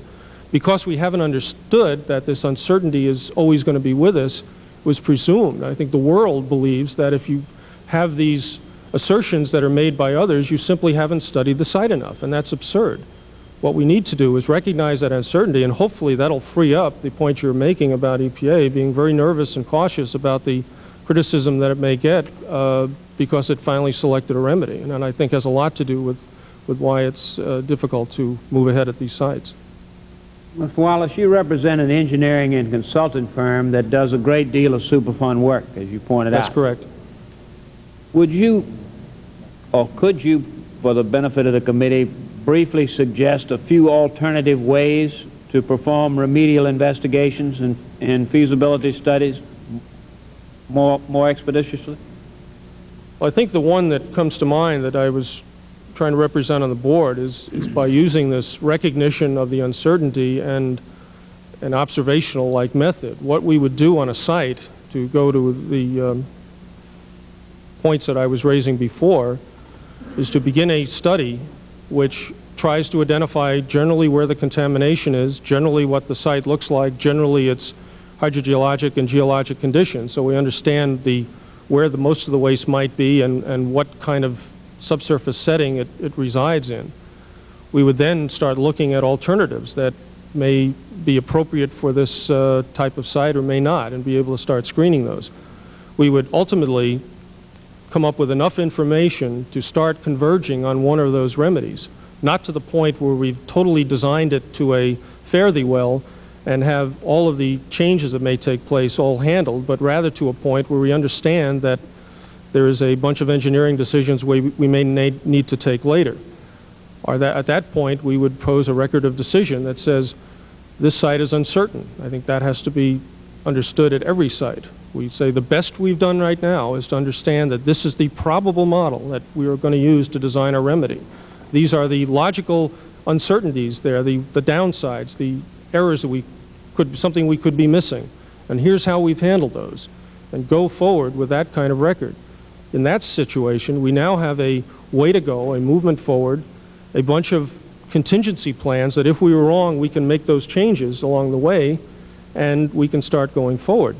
Now, in the process of remediation, we would simply start moving ahead with a design that we selected on the most appropriate one, followed up by a contingency plans that may have to be invoked if we find something different. And our people out on the site would be not only digging or pumping or whatever happens to be appropriate, or incinerating and whatever treatment technology is selected, but looking at other deviations to that. If we were pumping a well, for instance, one of our major deviations might be finding a slug of material that we never expected. There's ways to design around that so that if somebody is detecting that, then we route the material down to another spot and may do something else with it. All of these things can be done in an engineering fashion. The major difficulty we have is the belief by many that this thing follows the normal engineering practice, where by the time you get to design, you've hardened it up to a point where there's no change, and there is nothing that, if there is change, then it must be the fault of somebody by not studying enough. And that, I think, is the prime difference in the way we would approach a site. Mr. Fortuna, I understand that you have found instances of where soil can be incinerated for a cost of $175 to $180 a ton. Other figures have been offered that are on the magnitude of $300 to $400 a cubic yard. How do you account for the difference? What we presented in the report in Chapter 2, Section 3, was a range of costs that are that reflect current bids, current jobs that have been secured for those prices. The Prentice site in southeastern United States and Mississippi, I believe, is the one where that I quote the $176 a ton figure for. I think it's significant to note that that is only on a job of 7,500 tons. The additional 2,000 tons would be burned for the price of $121 a ton. That is cheaper than most forms of RCRA quality land disposal today. There are other sites in the southeast from some of our other non-member firms that are in that same range. The difference in cost, I think, really reflect an inverse sliding scale of volume. If you only have 1,000 or 2,000 tons or a lower volume of material to incinerate, then you're going to have prices probably upwards of $300 to $450 a ton. Where you have some of the larger volume sites involved, where you have upwards of 5,000 tons, that's where you get your economies of scale for the most part, and you get $250 to $125 per ton charges. Thank you. Mr. Grumley, you mentioned that EPA has not been using mixed funding settlements very often. In your view, is this because EPA has been unwilling to use the fund on behalf of parties who are unknown, insolvent, or similarly unavailable, as opposed to using it on behalf of those who refuse to settle? Well, I think first of all, there have only been 3 settlements at the mixed funding settlements at this point, so it may be too soon to ask the questions exactly why they haven't been willing to use this, that, or the other. It seems clear to me that when you all passed the law, the conference report said that the Superfund should be spent on orphan shares. So I would expect to see that over time, that as we enter into mixed funding settlements, that we will get some of that kind of action. Thus far, that hasn't happened. You represent an organization, Mr. Grumley, that has had a great deal of experience with the EPA. In your opinion, what grade would you assess for the EPA based on its performance during this period? I guess I view myself as a student at this session, and you being the teachers, I'd rather have you give the actual grade. I went to school back during the 1970s when we were into fail, pass, all those kinds of things. I think how about incomplete? That's fair enough, I think. Thank you, Mr. Chairman. Thank you very much, Mr. Bliley. Mr. Fortuna, I want to give the thanks of the committee to you and for your efforts here. But I guess Ms. Greer is the person to whom I should direct a very specific question, if I may. And your report analyzed the remedy selection for a particular site in my district, Alaskan poplar oil. In reading your report, I noticed that the Alaskan rod got very high marks for consideration of RCRA land disposal ban and for doing a significant amount of incineration. I guess 700,000 gallons of various sludges were incinerated. But it got a very low mark, if I understand correctly, because the PCB cleanup level established for removal, and I'm quoting from your report now, were an objective numerical standard. They used the standard of visibly contaminated areas as opposed to a standard where an objective numerical standard should have been implemented. At one time did the ROD or feasibility study contain a numerical standard, to the best of your knowledge? Yeah, we reviewed both the ROD and the responsiveness summary, which comes after the ROD. In the responsiveness summary, it was implied that originally the cleanup standard had been set for 5 parts per million in soil, which, given the range we've seen of from 5 to 50, that was a reasonably low cleanup number. Furthermore, in the ROD, they cite various authorities, I think it was ASTDR, although I'm not exactly sure, saying that from 1 to 5 parts per million in soil of PCBs was a safe level of exposure. It appears from the discussion in the responsiveness survey that it was after that decision on the level of cleanup that EPA discussed the cleanup with the responsible parties, and an agreement was reached to change the cleanup goal to visibly contaminated soil. That is how it appears in the responsiveness summary appended to the ROD. And it is clear from the ROD that now the goal is visible contamination, which, as we point out in our report, is ludicrous given the fact that PCBs are both invisible and have no smell. It really seems that it will be an arbitrary amount of soil dug up rather than any decision based on protection of human health and the environment. How does the Alaskan standard of visibly contaminated areas, I guess is the exact words they use, compare with the PCB cleanup levels at other sites or similarly situated sites in the country? Yeah, we saw a range there. As Blake indicated, in Renora, New Jersey, they picked 5 parts per million. That was the low. We had in Rose Township, Michigan, 10 parts per million. We have in Resolve, Massachusetts, 25 parts per million. But their EPA did invoke a feasibility concern, an engineering feasibility concern of the level. So they did not really state that 25 parts per million was safe. There was PCBs ignored, basically, at anything up to 50 parts per million at one site in Florida called the Paramore surplus. We did have quite a range then in what EPA had identified as a safe level of cleanup of PCBs. Well, what's going on here? Is this Wheel of Fortune? I mean, spin the wheel, pick a number? Yeah, it does seem to be that. Can you explain to me any substantive, scientific, geological can you explain to me why that grave variation, that seeming broad level of inconsistency exists? Is there a reason for that? Well, I think that the best explanation is to look at another chemical where we did have a little bit more information on how the levels were set and where, again, the levels were extremely variable. That chemical is lead, another chemical common to the ears of the American public and well-known, well-documented for the health hazards that it poses. In lead, we had a range of concentrations from, let's see, 14 parts per million to 100 parts per million in soil. And 14 to 100. Okay. There we could trace in the records of decision the exposure assumptions that were made and that differed substantially from site to site and that therefore led to different numbers. And the examples are quite startling. For example, at the Rose Township site, once again, we had a level of 70 parts per million. And that was higher than at the Schmaltz dump in Wisconsin, where the level was 14 parts per million.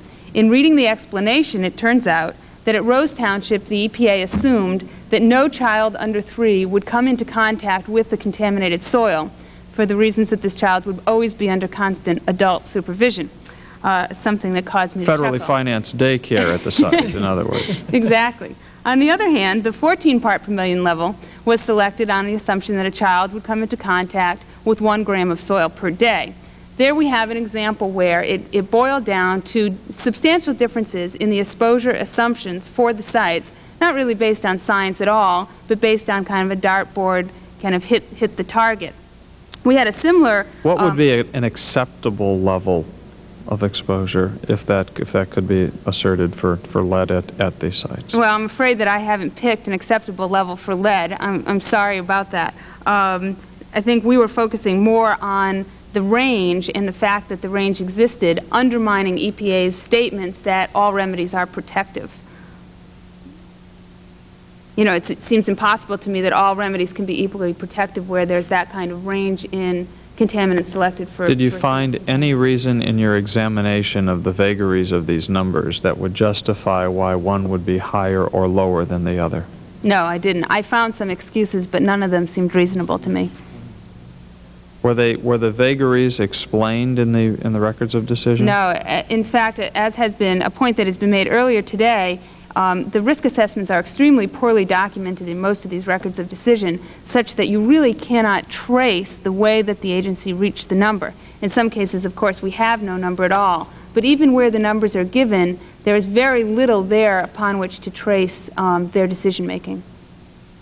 Mr. Fortuna, one of the points I believe Mr. Wallace was making dealt with cost-effectiveness, something that continues to come up on a recurring basis before a wide variety of committees in a number of issues. Our 1986 amendment report, the conference report in this section, says as follows.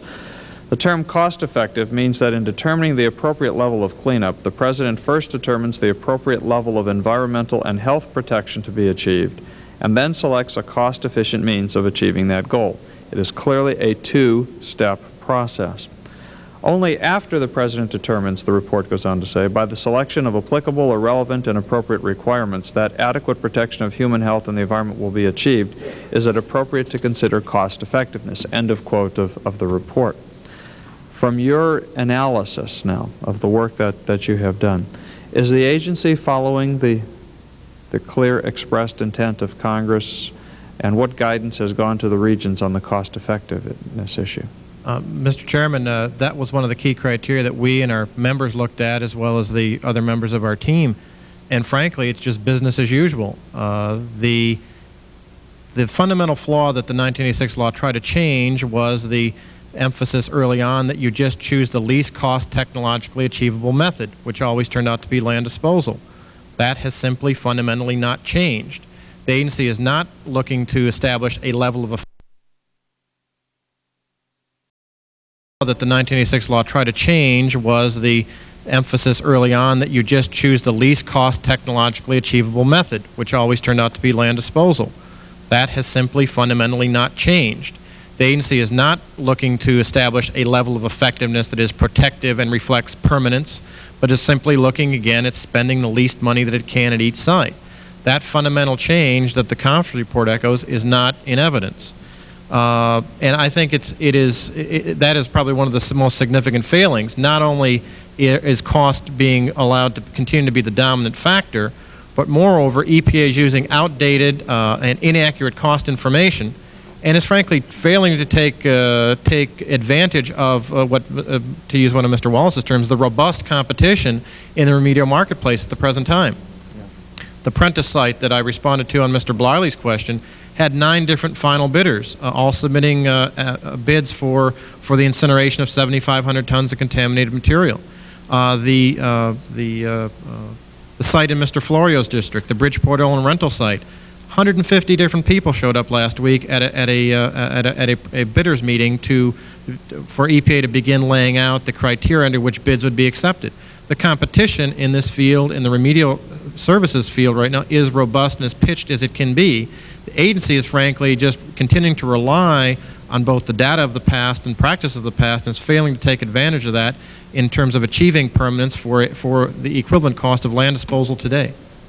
If I could jump in here, Mr. Chairman. Mr. Early, please. One of the things that I noted, if you recall during the debate of SARA, one of the major points that was raised is that in its Band-Aid type remedies, EPA never, in the old days, studied the question of what happens if the remedy fails. What are the long-term costs to the remedy if it fails?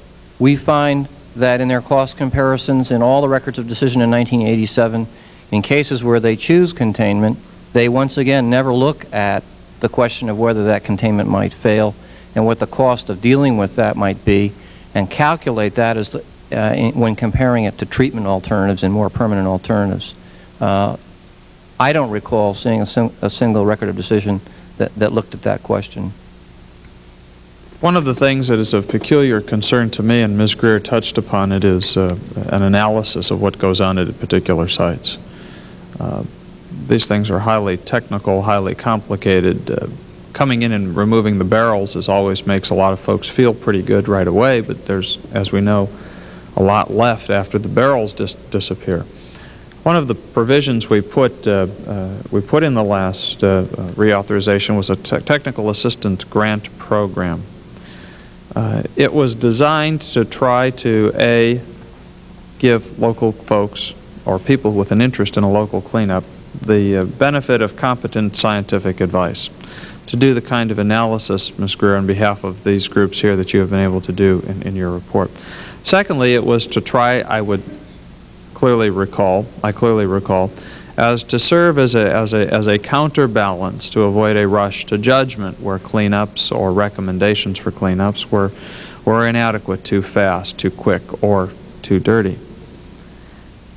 Can I ask anyone of this panel to comment on the Technical Assistance Grant Program? And then, Mr. Grumbly, I want to come back to you with your experience in clean sites to get your peculiar observations on this as well.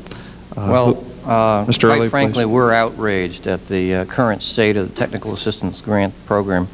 As I think you already recognized in your opening statement, so-called interim final regulations finally came out this spring. These regulations and the accompanying handbook for applying for a technical assistance grant are that thick. They make filling out your income tax return look like child's play. They are virtually unusable. You would spend more hiring a consultant to fill out the forms than you'll get in the grant. And I predict that as a result, we are going to have very few technical assistance grants granted under this program because the regulations are cumbersome, complicated, and for the lay person, impossible to utilize. The alternative that the agency has offered is having the states fill out the paperwork, but then the states get to choose who the technical advisor is going to be. No community is going to put up with that kind of alternative. So we're very depressed that we're this far into the program and we do not have a workable technical assistance grants program. I might add that as far as we know, none of the records of decision for fiscal year 87 were there technical assistance grants awarded to communities so that they could more meaningfully participate in the decision-making process. That was my next question. Thank you for saving me the asking. If I may just comment very briefly on Mr. Fortuna, yes, I want to go to Mr. Grumbly too here. We also believe the TAG grants are very important as well, not because our members would be doing any of that, any of the technical assistance, but frankly, ignorance is the best friend that gridlock ever had. And frankly, it is the citizens' lack of understanding of the sites, the capabilities, the options before them that frequently leads to the type of uncertainty and gridlock that Mr. Wallace just discussed. So we see the technical assistance grants as a major way to bring the necessary information to the people who need it the most. Mr. Grumbly, please. At every place that we've been, the early intervention by knowledgeable community groups has helped speed the process along and helped move us forward to clean up. I'm glad to see that EPA's TAG program is finally out. I think part of the reason why it didn't come out is that they were in the inevitable struggle with the White House Office of Management and Budget, and that undoubtedly delayed things and made some provisions of the TAG grants less favorable than they ought to be. In particular, we're very concerned about the EPA requirement for a 35% contribution of funds by the grantee in cash or in kind, when it's clear that the Congress intended that only 20% be the number. But beyond any specifics that are involved in here, we believe that the agency really ought to trust the citizenry in this. As long as people can get themselves to competent technical advice, I believe that they'll participate constructively and helpfully in the cleanup process. So we congratulate them for having them out, but I think the regs are too controlling. The administrative services contractor idea, I think, is really a bad one in the sense that it simply introduces another layer of bureaucracy into the process, and I hope that that proposal will never reach the light of day. Mr. Grumley, one of the great concerns I have is that the current mechanism of enforcement is there is no inducement at all for folks to come forward. Clearly there is not enough money here to clean these sites up if we do not have PRPs paying their appropriate and fair share. How do we create the dynamic that makes it in a company's best interests to come forward and participate in the cleanup rather than hide and there have been no 106s, so it's really been, they've got almost the best of both worlds. There ain't no 106s, there's nobody walking down the aisle saying I do. There's no shotgun and there's no wedding. Tell me how we get these folks to the altar. Well, I think you've analyzed the problem right. I think the dynamic is really very simple. If people come forward and try to exercise their responsibility under the law, and their friends in the same business don't come forward, that'll be the last time the first company comes forward. So I think that a couple of things have to be done. First, the agency has to make it clear that it's serious about cost recovery. It needs to bring suits even if it doesn't win every one that's down the line. You'll hear probably this afternoon people say that they don't bring cost recovery suits in some cases because they're afraid if they lose a cost recovery suit, if a judge finds the remedy to be arbitrary and capricious, that it'll blow up their entire program. I don't think that's the case if they bring the appropriate cost recovery actions, and if, as one hopes they are, they're implementing the law in accordance with the terms of the statute. So they've got to get more cost recovery, and to me that would be a major thing. Secondly, we do have to get them to use the enforcement tools that they have judiciously, selectively, and visibly. In my view, Mr. Porter, the administrator, whoever the Attorney General of the United States is, ought to be standing up and visibly telling folks we're going to sue X, Y, and Z companies at sites, whether they're sites where mixed funding has been involved or in other places. Now, I say judiciously and thoughtfully because one can easily use the enforcement tools in such a way so that I would have to recommend to every company that they back into the corner even more. So what we're talking about is developing a thoughtful situation in which you use the tools that you guys supplied. You use the cost recovery actions that are built into the law. You use the threat of applying the Superfund in the appropriate way, and the combination of that will bring private parties forward. We talk about voluntary participation. I mean, there's no question that this is, at some level, coerced voluntary participation. But that's nonetheless what needs to happen in order to get us further along in this problem. Mr. Wallace, is there anything in the NCP or the statute that would preclude the President, EPA, from implementing some of the suggestions that, or the approach that you suggest? I don't believe so, Mr. Chairman. We looked at and work with, of course, the NCP on a regular basis.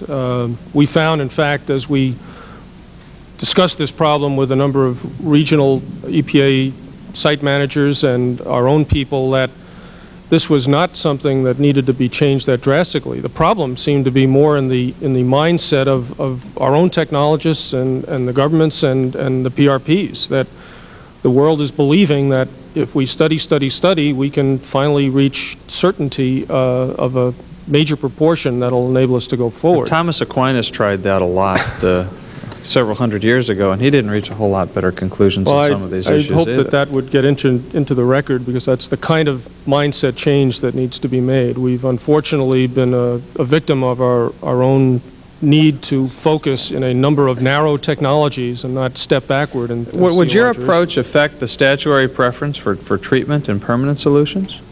No. In fact, it argues for it. I think the most robust solution is something that would entail digging up, finding all contamination, and destroying it completely. Unfortunately, that's not always technically feasible, or do we have enough money to do those sorts of remedies? They could be in the billions, depending upon the volume of the site. But insofar as we can't do that, then it behooves us to put other safety features on, other belts and suspenders, if you will, to make sure that if we leave any, that there will be some sort of protection.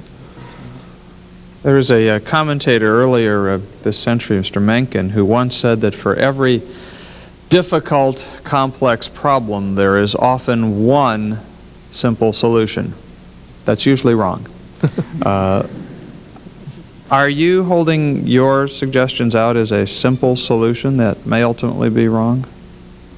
That will give us quicker but dirtier cleanups, potentially? Well, there must be a number of quotes that I could find also to counter that. Unfortunately, I'm an engineer and we don't study that sort of thing. But you don't know how lucky you are. That's what I thought also. What I found is that it's deceptively simple. It's a problem where we have had some of the best minds and technologists who have unfortunately been focused on their own particular area of technique to try to understand this problem. We have not simply allowed ourselves to step back and understand the full picture. I think what I'm describing is deceptively simple. It may not be, because how much time do you think we can save expediting an RIFS if we take an implementation perspective on what you suggest? Well, it depends on the site. As I stated in the testimony, it may be that we are going to take longer because we have not figured out exactly what the possibilities for problems are, or figured out the right model. But there are some sites that I can show, and particularly in groundwater contamination problems, that we can probably knock off a year and a 5-year process. That's what our early calculations have said to us. Now, within that, there's got to be some assumptions. One is that we start altering how things are procured, some of the institutional factors on getting lab results changed, and some other detail, but I think that's possible on a restricted set of sites. The other thing you're solving is not having to follow a routine that tries to totally characterize the site, and I think there's a number of opportunities to save more time simply by getting our head straight on exactly what studies mean and how much data ought to be collected.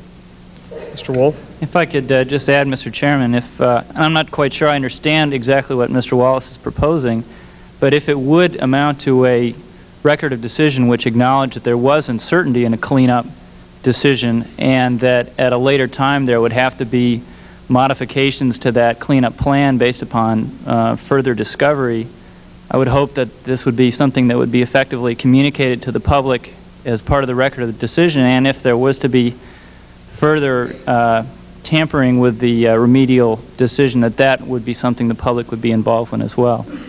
But you do not have a fundamental objection to what it is he asserts. Well, I'd like to read his prepared statement and try to figure out exactly what it is. But if what he's saying is that we need to have robust remedies to deal with uncertainty, and if the response to uncertainty is to err on the side of protecting human health, then I think there are few who disagree with that. Let me ask the panel generally, are there other recommendations that we haven't discussed, haven't touched upon yet, that you would like to raise before us? Mr. Fortuna? Perhaps what I could do is, instead of just ticking off the recommendations in our statement, is offer a summary remark or a concluding remark that I think cuts through all the different presentations here this morning. That's usually what I get to do, but... Okay. Well, I won't steal it. Well, Mr. Chairman, unless you're planning to steal a quote from Pearl Buck, or use it, I won't steal it from you, but no, go ahead, as Pearl Buck once said, without the truth, life would be exceedingly boring. And I think the truth of the matter here is that what we have before us is a program that's being seriously mismanaged. Mismanaged, I mean, from a lot of different perspectives, but I think above all, what we have is we're falling into the all or none syndrome, where EPA is saying, well, geez, we can't incinerate every last scrap of soil at a site, so therefore we're going to contain it. We can't go out and find every last PRP, so therefore we're just going to go for the 2 or 3 deep pockets. And that's the problem. In a program where you do have a diversity of sites and a complexity of situations, that while the more calls for leadership to establish some guidelines, some rules, and take some risks and go out and make some decisions that don't just reflect an all or none kind of philosophy. And that reflects itself in the treatment area in the form of going after the principal threats and perhaps not worrying about all the low-level contaminated soil, but we certainly know that most of these sites have principal threats. It also involves going after more than just the 2 or 3 deep pockets at a Superfund site and hoping the other folks will sue one another and get that money back. We need some leadership to expand the scope and involvement of EPA headquarters in this program, or else it is going to be set to fail, as you observed in your opening statement. Well, first let me ask unanimous consent that the memorandum of the committee dated June 17th to all subcommittee members and all relevant supporting documents be made part of the record at the appropriate place. And let me also ask for unanimous consent, and I don't think I'm going to have problems getting it this morning, that additional comments up through July 5th, pursuant, I guess, to your request, Mr. Wolf, get a chance to make sure that we have thoroughly digested most of what has been said here, that the record will be held open through July 5th for additional comments and statements which will be made part of this subcommittee's hearing today.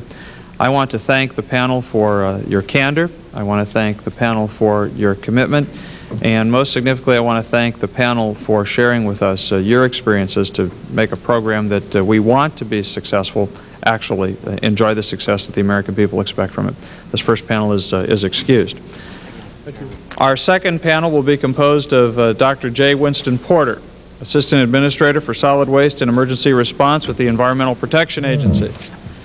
He will be joined by Mr. Thomas L. Adams, Assistant Administrator for Enforcement and Compliance Monitoring, also with the Environmental Protection Agency, and Dr. James O. Mason, Director, Center for Disease Control, Department of Health and Human Services.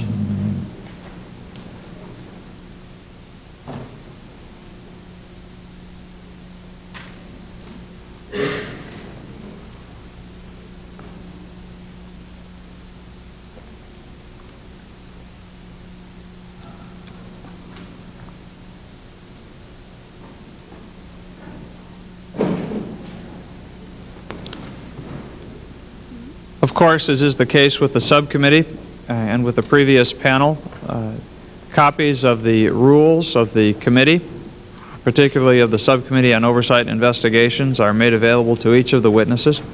Copies of the rules of the House are also available. I would like to advise, of course, each of the witnesses that they are entitled to be accompanied by counsel for the purposes of advising you as a witness and not for providing testimony to this committee. And I would like to ask if any of the witnesses have counsel or seek to be represented by counsel.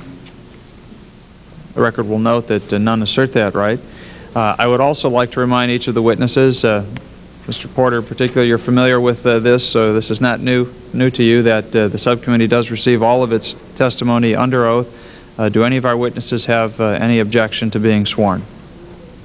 If not, let me ask you all to rise. raise your right hand and say, I do as appropriate. Do you solemnly swear that the testimony you're about to give is the truth, the whole truth, and nothing but the truth, so help you God? Please be seated.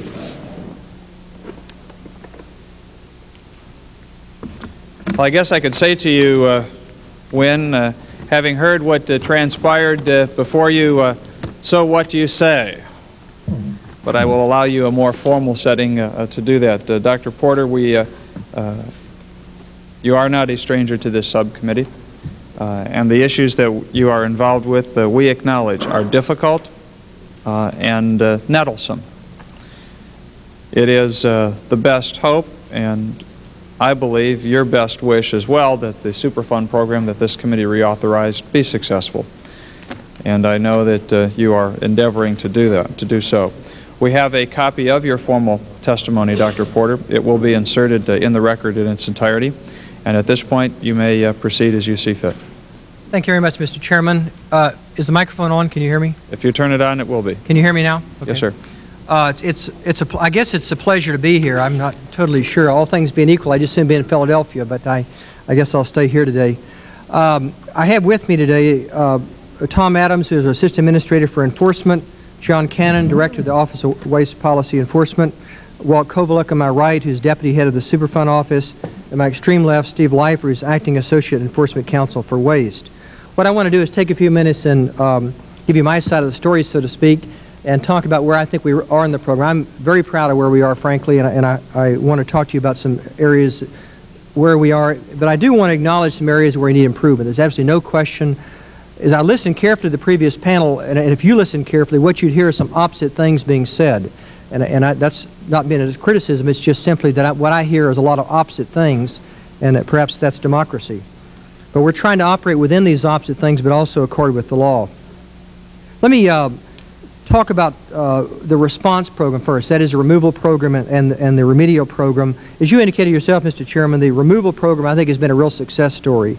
Since SARA, that is since the new amendments passed a year and a half ago, we've begun work at 315 sites and completed work at 271. In addition, responsible parties have begun removals at 101 sites and completed 65. Since inception of the Superfund program, we've got almost 1,200 removals that have been carried out. A little known fact, but that program we think has worked extremely well. What we want to next talk about is the preliminary assessment and site inspection phase of the program. As you know, these are used to narrow and focus the work that we do to find out which sites ought to become Superfund sites and which are how to prioritize our work. Again, since SARA, we've met the statutory goal of about 4,700 preliminary assessments that had to be done by the beginning of this year. And in total, to this point, we've done about 6,000 preliminary assessments and 1,800 SIs. I think the theme you'll see, Mr. Chairman, as I go through this testimony is we've made a very, very serious effort to meet these statutory deadlines. We now have about 950 sites on the NPL, with 200 more being proposed this week, as a matter of fact, which will give us about 1,150 sites either proposed or final on the NPL. With respect to RFSs, there was a lot of dialogue on that so far this morning, and I'm going to talk more about that later, but fundamentally, we have taken dead aim on the target of 275 RFS starts by 1089. We started a total of 157 so far, of which 71 have been done by responsible parties, potentially responsible parties. We expect to meet this deadline handily. Some of the areas of improvements in RFS, and I'll just mention a few, and I found that some of the dialogue today very interesting, and I got some additional thoughts that we'll certainly think about. The thing I've done is I've said, as a general matter, RFS ought to be done in about 18 months. This is a very tough goal to achieve, but we do have a number of sites right now where people are coming in under 18 months with RFSs, and I'm going to challenge our contractors and our other people to meet that kind of time frame for most sites.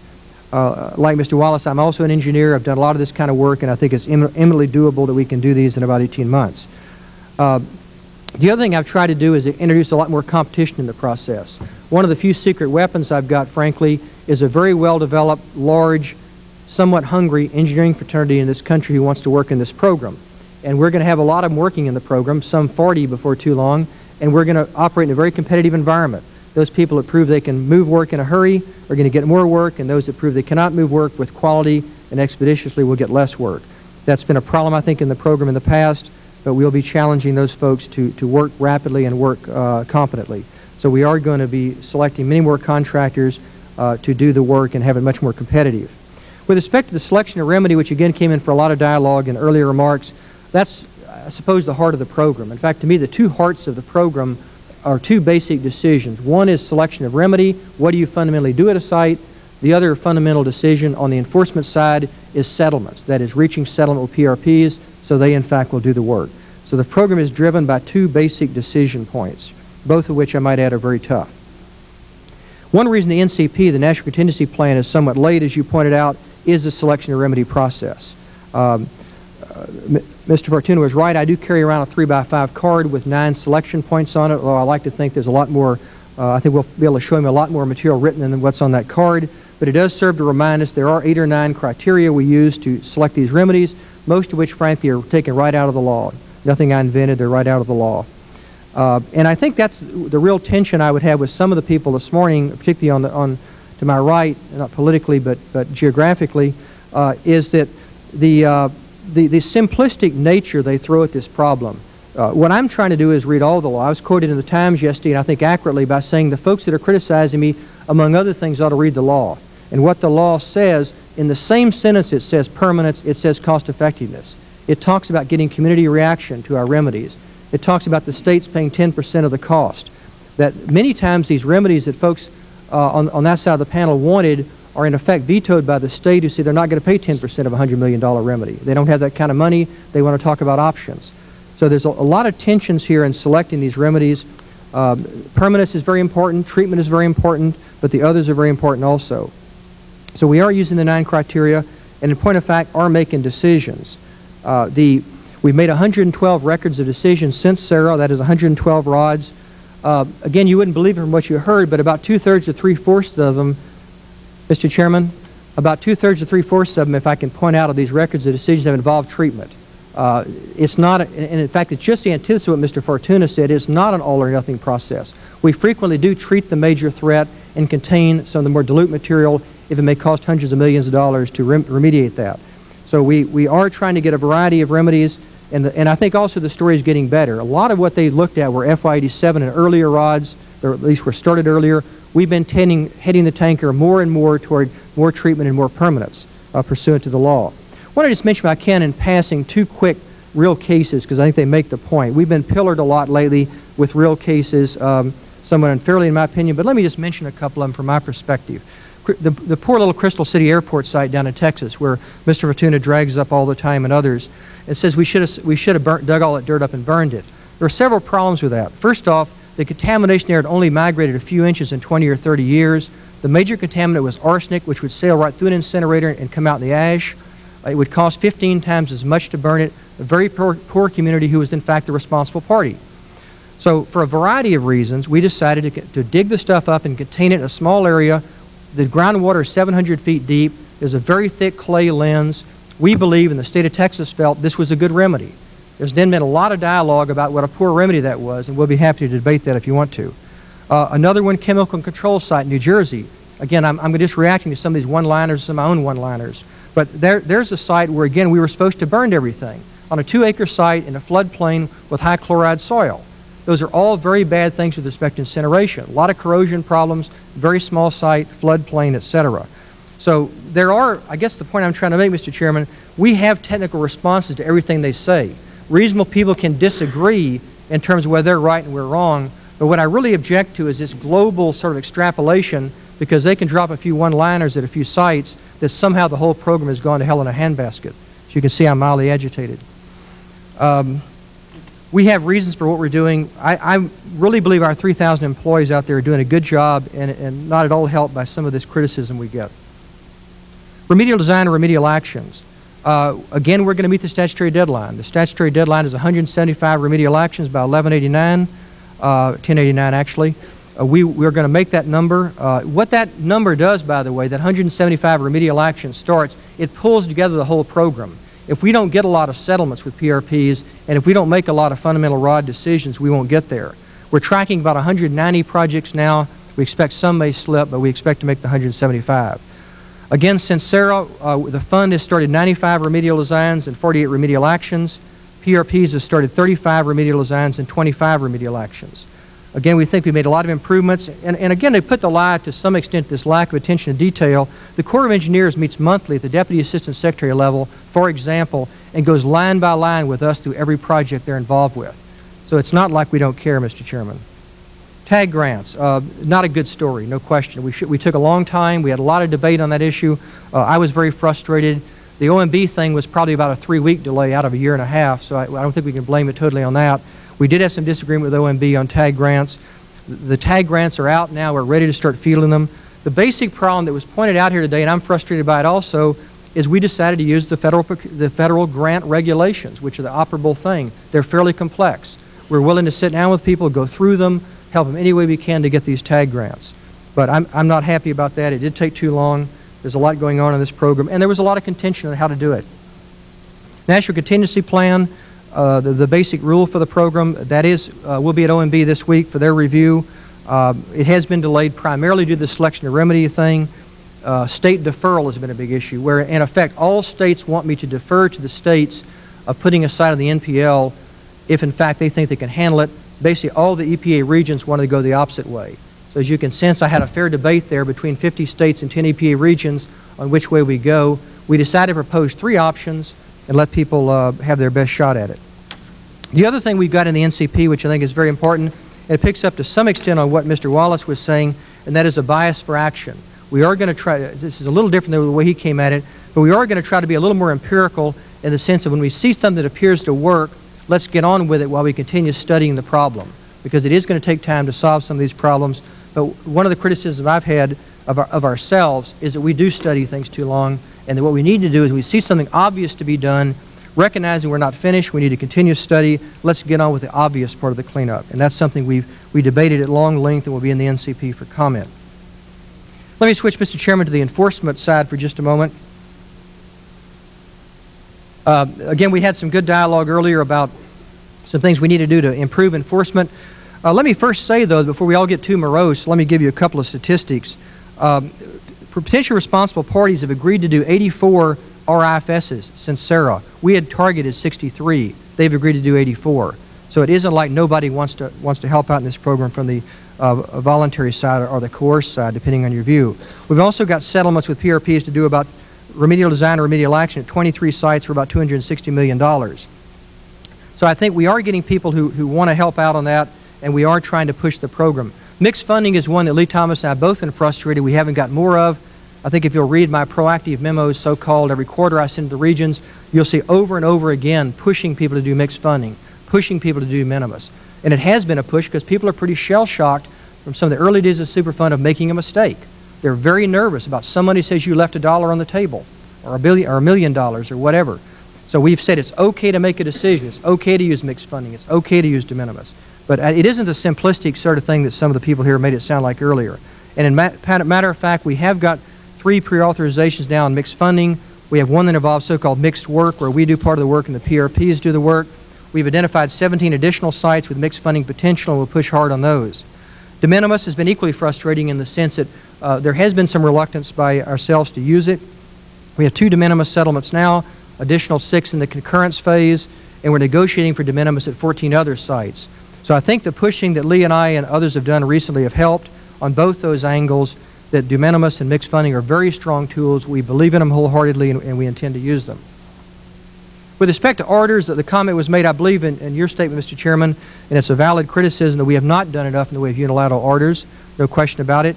We've only referred 1 case to justice for injunctive action since FYD7 on the RDRA side. Lee Thomas had a meeting with that. We had a conference call with all of our regions about 2 months ago and basically directed them to develop additional 106 orders. Now, again, people are not totally crazy out there. One of the reasons they didn't want a lot of 106 orders, their experience with them has been extremely time-consuming, contentious, and never-ending when this thing gets into court. So we want to settle things without going to court. On the other hand, we know that for the good of the program, even if it's kind of like taking bitter medicine, you've occasionally got to work through some to let people know you'll really use it. So even though we're getting quite a few settlements, we want to get more, and certainly the carrot and stick is important. I was actually the one, I believe, who coined that phrase. It wasn't Joe Biden, it was me, the phrase about shooting the volunteers. Actually, what I said is we tend to shoot the people that come forward under a white flag. That was the exact comment I used. And I think that's true. We've tended, when people have come forward and wanted to talk, we've tended to sort of ratchet them down to 100% if we could.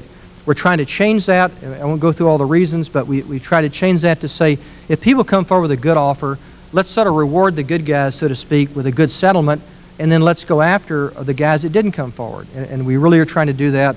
And we have a list of 25 106 orders we come up with. All of those won't survive, but a lot of them will survive, and we're going to be working through those this summer.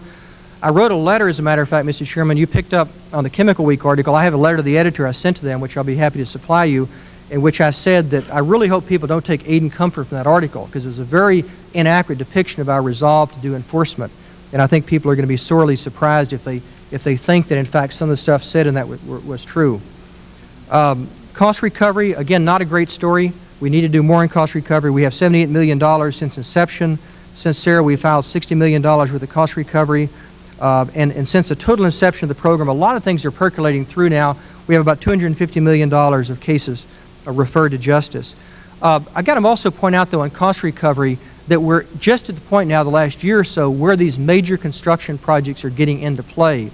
And we're now recovering the larger cost. Earlier on, we had hundreds of cases, but they usually involve very small amounts. Federal facilities is an issue that I'm surprised hasn't come up yet, but I'm sure it will. We're working hard on federal facilities. We have a number of sites put on the national priority list. We expect to add another 50 to 70 soon. As you know, we've developed a technical assistance or interagency agreement at the Twin Cities Army Ammunition Plant.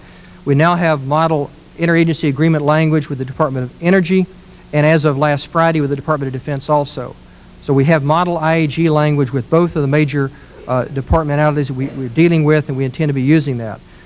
After a lot of hard work, we think, all the fundamentals we need in those interagency agreements. We have state and citizen enforceability. We have dispute resolution with EPA administrator being the final decision maker. And we have stipulated penalties. So I feel good about that. I'm sorry it took so long, but I think we're making progress. I'm not going to go over, Mr. Chairman, it's in my prepared testimony about Title III and underground storage tanks and R&D, other minor programs that we're trying to administer in our spare time, but there is a lot of work going on those also. Let me close by saying that we have, as you know, a very large, complex program. We're on track for the major statutory goals. We have 3,000 employees and a $1.5 billion a year budget. I might say parenthetically that we're going to spend the money. And so this idea that I'm working on the cheap somehow with respect to individual remedies, the real question there is, are we going to spread that money over a lot of sites pursuant to what we thought Congress said with the targets, or are we going to be hanged with respect to cost and just spend all the money on a few sites? I guess it's sort of obvious where we're coming from. We're going to try to have good protective remedies at every site. We're going to try to follow the statutory requirements. But we're also going to try to meet the requirements to do a lot of work at a lot of sites. To echo this, or to point this out, Mr. Chairman, as we sit here, we have in progress 640 RFSs, 140 remedial designs, and 100 remedial actions. So it is a large program. I would just urge people again to read all of the law. We're trying to read all of it with respect to the schedules and all the aspects we have to be concerned about. And I think that brings a real tempering effect to some of the comments that people will read all of it. I think what people are doing is picking a word here and a word there. Particularly, some people are selling treatment plants, such as Mr. Fortuna. I can understand where he's coming from, but that's not my job to sell treatment plants. My job is to look at all the law and do the best thing possible. Mm-hmm. I do want to have good, protective, cost-effective remedies. I do want to have strong enforcement. I do want to have more work by PRPs, and I want to increase the pace of the program. And I think we're on good track to do all of those. And finally, Mr. Chairman, I want to work with this committee closely, because we do have a tiger by the tail here, and want to work with you as we move ahead. Thank you very much. Thank you very much, Mr. Porter. Dr. James Mason, the Director of the Center for Disease Control from the Department of Health and Human Services. Dr. Mason. Mr. Chairman, members of the subcommittee, I'd like to correct my title. I'm actually here as the administrator of the Agency for Toxic Substance and Disease Registry. I do wear two hats, and I'm also the director of the Centers for Disease Control. But ATSDR is one of 7 agencies of the United States Public Health Service. We have a budget of $43 million Could I ask you this to move year. the microphone a little closer there, Doctor? Thank you. Thank you. We have a a budget of $43 million this year, and 175 FTEs. So we're a bit smaller than EPA, but nevertheless we're trying to carry out our responsibilities. My written testimony has been submitted, and so I'll be fairly brief. Under Superfund, our agency is responsible for developing information, providing certain public health services, and for research. Sarah charged the agency with several significant new responsibilities. It increased the number of health assessments that we are required to conduct. It expanded the toxicology database that the agency maintains and increased our medical and health education activities.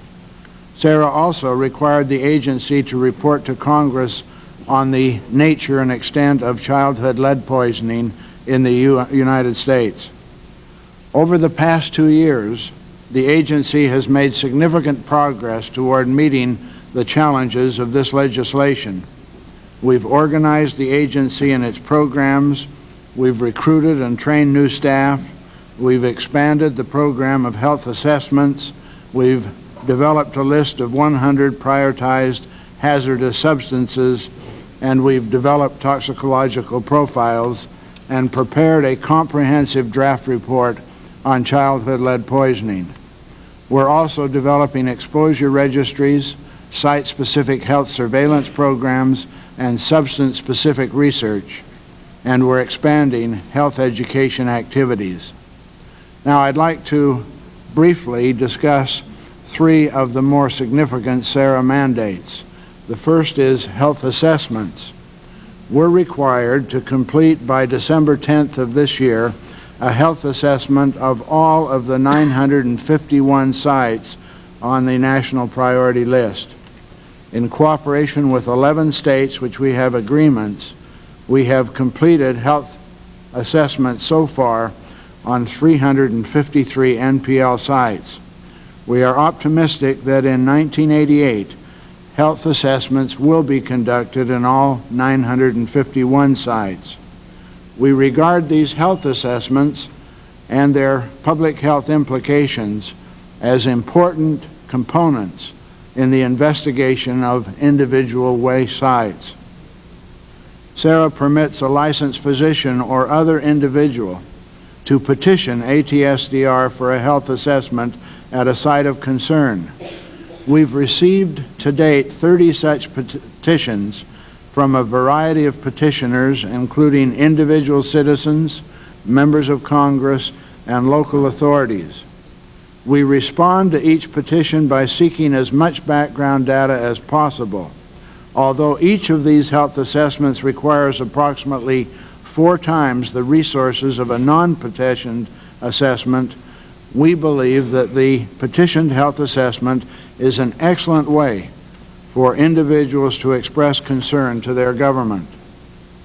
Often another important outcome of health assessment is a recommendation for public health action.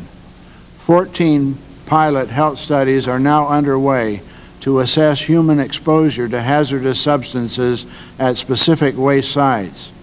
Additionally, the agency over the past 2 years has issued 2 health advisories.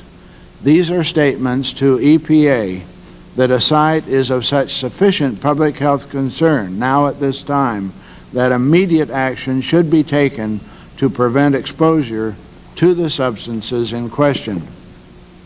With regard to toxicological profiles, we're mandated in cooperation with EPA to prioritize hazardous substances at NPL sites and then to prepare a toxicological profile for each ranked substance. The first list of the 100 most hazardous substances was released April 17, 1987. SARA requires that this list be enlarged by 100 additional substances on or before October 17, 1988. This deadline will be met. The agency has also worked with EPA and the National Toxicology Program to prepare and release for public review the first 25 toxicological profiles. We are now preparing the next set of 25 profiles due in 1988. There has been great interest in these documents. To date, we have distributed 37,000 copies of the draft profiles. Sarah also directs ATSDR, EPA, and the National Toxicology Program to evaluate data gaps for each hazardous substance that is the subject of a toxicological profile. These gaps that represent significant data needs are to be filled by research initiated by ATSDR. The three federal groups are developing a means to identify significant data gaps. Implementation of a research program will follow. Childhood lead poisoning. SARA requires ATSDR in consultation with EPA to prepare a report to Congress on the nature and extent of childhood lead poisoning in the United States. The preparation of the study and the resulting report was performed by two consultants to ATSDR. As you know, the agency was unable to complete the report by March 1, 1987. The data on childhood lead poisoning had to be acquired, statistical estimation models were extended, and a lengthy analysis and 2 peer reviews of the findings were conducted. The agency's concern has been to prepare a report of the highest scientific quality. The report is currently under review in the Office of the Secretary, Department of Health and Human Services, waiting final clearance. SARA strengthened the requirement for peer review of ATSDR studies and reports. Each of the reports prepared by the agency or under its sponsorship has been peer reviewed. The agency is fully committed to conducting high-quality science. Toward that end, we have recently established a board of scientific counselors for ATSDR and look forward to the board's advice on matters of science. Mr. Chairman, we'll be happy to respond to any questions. Thank you very much, Dr. Mason. I do appreciate the fact that you wear several hats. I wasn't quite sure where to rank all of those hats that, in terms of introducing you. I was impressed with the testimony and the number of health assessments and pilot studies that are underway.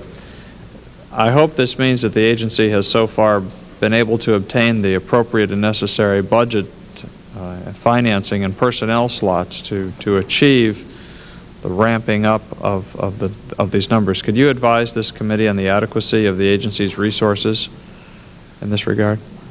We have two problems, one dollars and the other full-time equivalents. Of the two up to now, full-time equivalents have been the greatest problem. As we move into the future, both of these will represent a significant problem. The authorization language commits us to certain statutory activities, right, and without the resources to balance our ability to perform, it's not likely that beginning in the next fiscal year that we'll be able to carry out our mandates because of resource problems. Which specific mandates do you believe will prove to be most nettlesome to you given your current staffing levels? Currently, we have 175 full-time equivalents. In our authorization, we should have 250 in fiscal year 1989. Without that FTE authorization and the full dollar authorization, we're going to have to cut back on almost all of the statutory requirements. That doesn't mean we won't get any of them done. It simply won't meet the numbers that have been prescribed by the statutes. Well, the members of this committee would be very interested in working with the relevant appropriating committees to make sure that that help comes your way. As you know, I think just from what your agencies have dealt with, the people, they live in fear of living near these sites, and the information and assistance that you can provide them is going to be helpful. So we will be happy to assist. And the data gaps that you referred to, I guess that's your term or a term of art. Given the current status, as we just discussed, Are we going to continue to have data gaps? Are we going to be able to close the breadth of those gaps, given the personnel and the dollars and the FTE problems that you have? The toxicological profiles have been crafted with one purpose in mind. There are a number of purposes, but one of those purposes is to identify significant data gaps that can only be solved by research.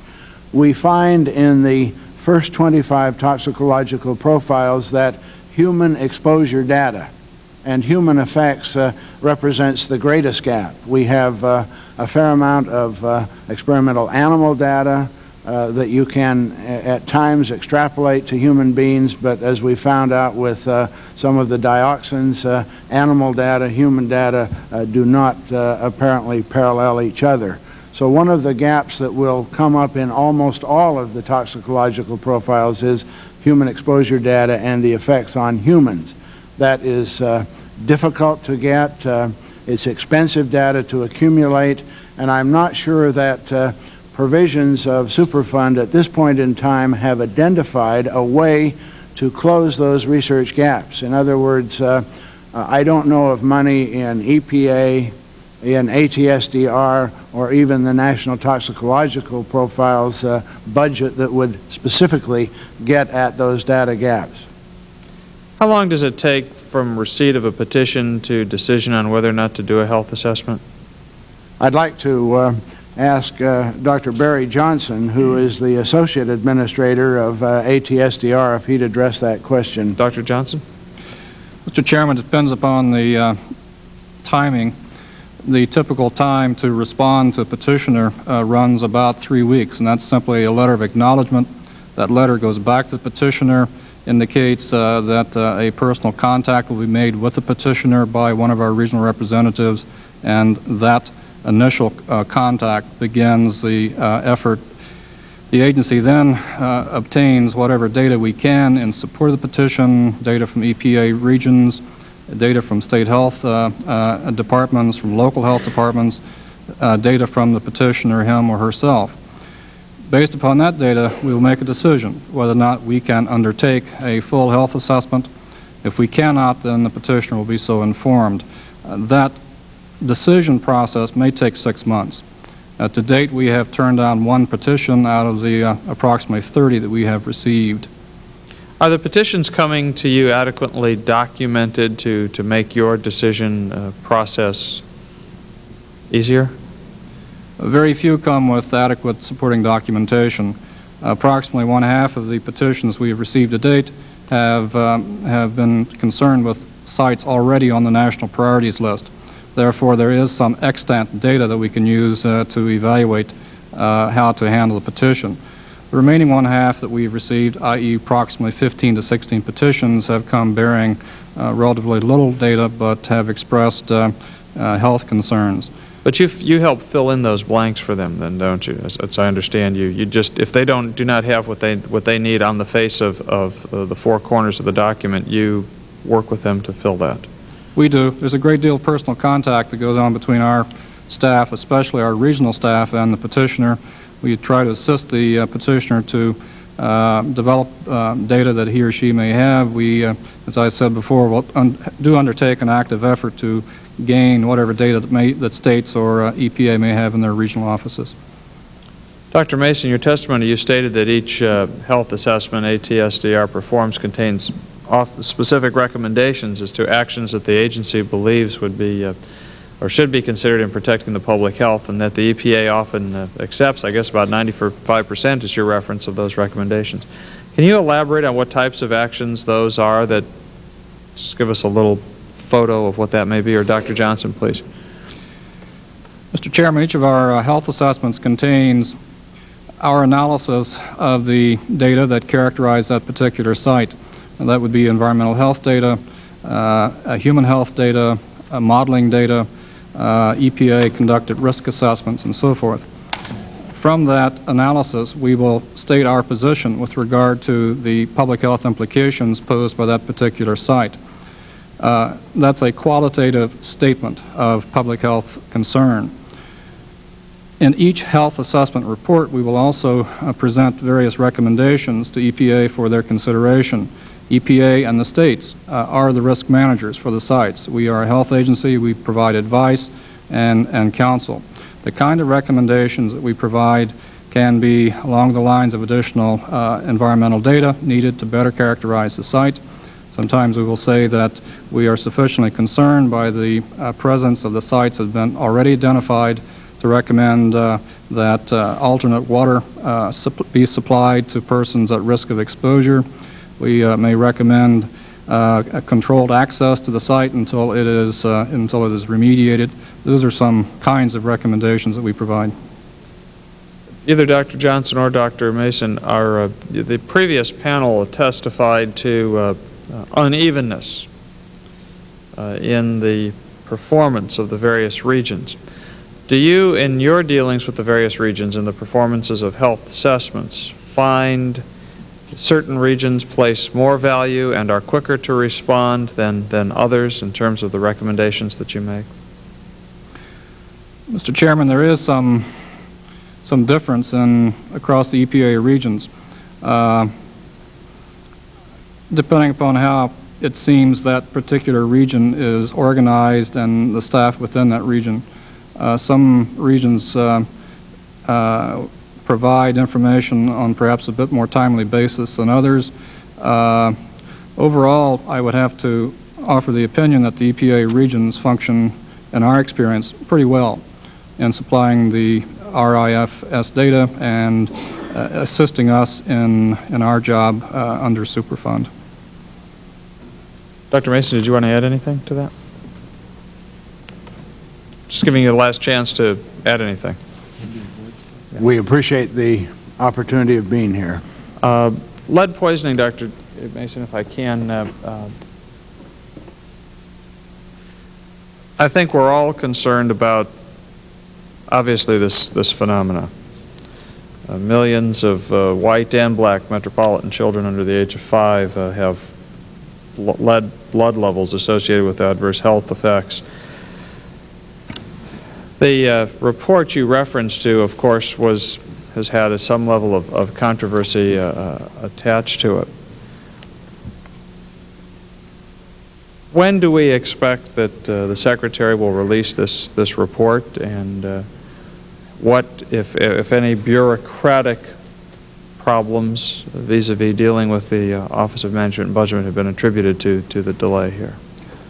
I don't want to lay any blame on the review process at the Public Health Service and Secretary's level.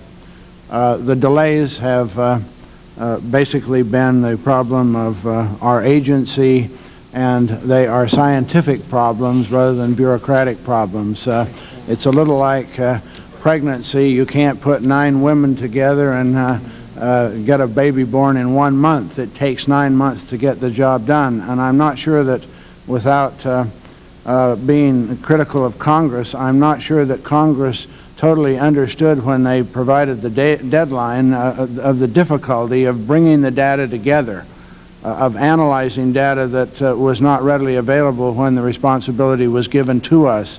The process of peer review, and I think that's where the controversy came into this thing. It wasn't a difference between science and politics. It was a lack of agreement between various scientific issues, and those had to be resolved, and I believe the document will be much more useful to the people of this nation as a result of these delays, which are part of the scientific process.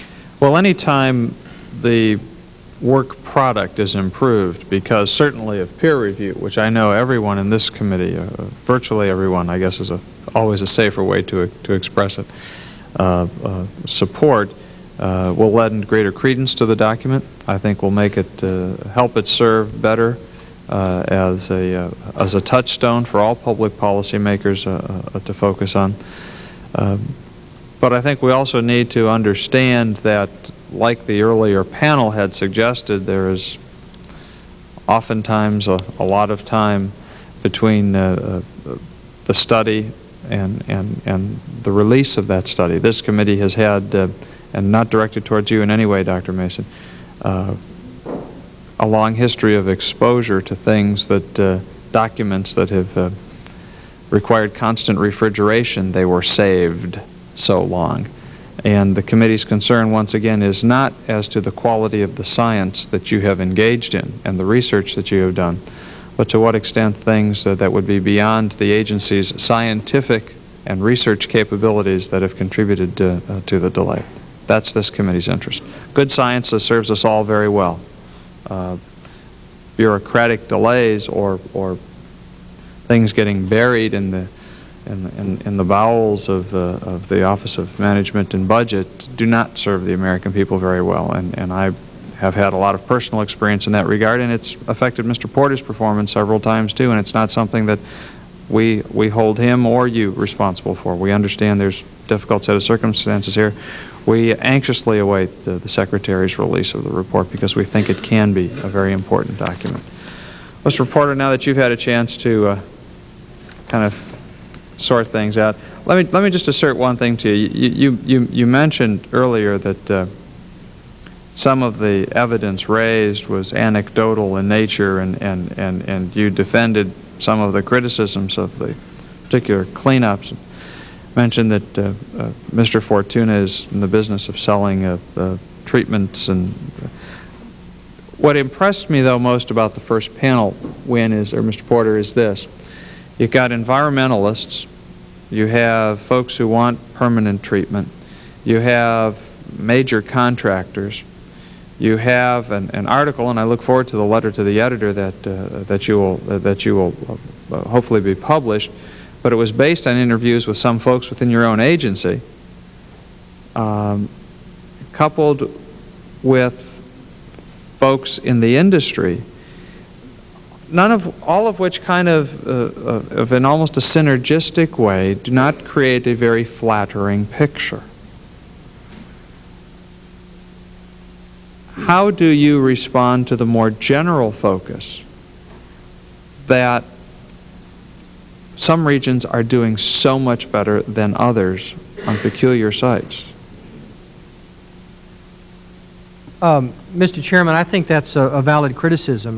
We're dealing with real people here, and we try to give them uniform guidance. I talk to all the regional administrators frequently and the other folks. We are meeting this week, for example, 2 days with our waste division directors from all 10 regions to go over a lot of these issues.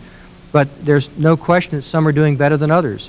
I think you have to look beyond that to some extent, though. There's other factors operative here. The relation with states in some of those regions are different. I mean, certainly Chris Daggett in Region 2 has a handful with New York and New Jersey in the sense of they have very strong opinions on how to do this job. Other people in the state of Michigan has very strong views on how this job ought to be done, and on and on.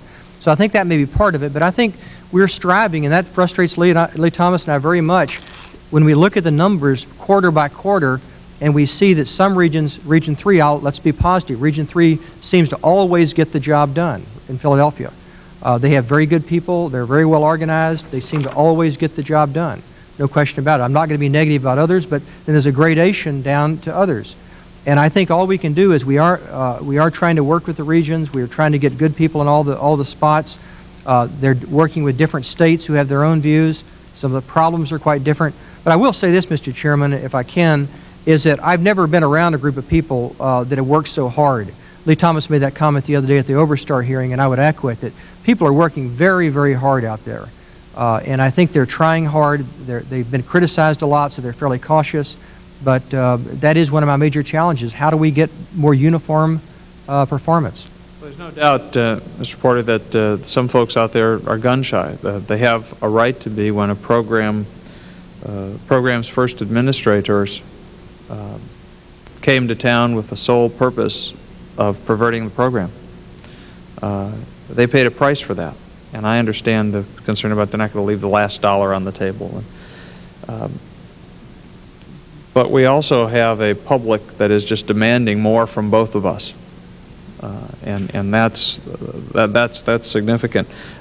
Your own Office of Planning, Policy Planning and Evaluation's September '87 memo just touched on some of the same things that the previous panel. Regions operate in relative isolation. No one is in a position to really know if inconsistencies are occurring. No national examination of risks assessment in detail to uncover discrepancies. How are you going to fix this 10-headed hydra out there, or how are you going to lash all of these 10 horses into a trace that can get them pulling the wagon in the same direction? Well, it's a challenge, Mr. Chairman, for a couple of reasons. One is that, on the one hand, I find the more I delegate, the more gets done. That's the good news, because I think people need some flexibility to make these decisions. And previously, people carried... Sure you want that on the record? Yeah, I want that definitely on the record. The more they get done, the more we delegate. That's the sort of good news, I say. The bad news, to the extent there is bad news, you worry some about quality. You worry about, is everybody doing everything perfectly? And there is some continuum on this, because I can assure you that if every decision comes to Washington or everything gets micromanaged in Washington, you're back to the 6 sites in 5 years being cleaned up.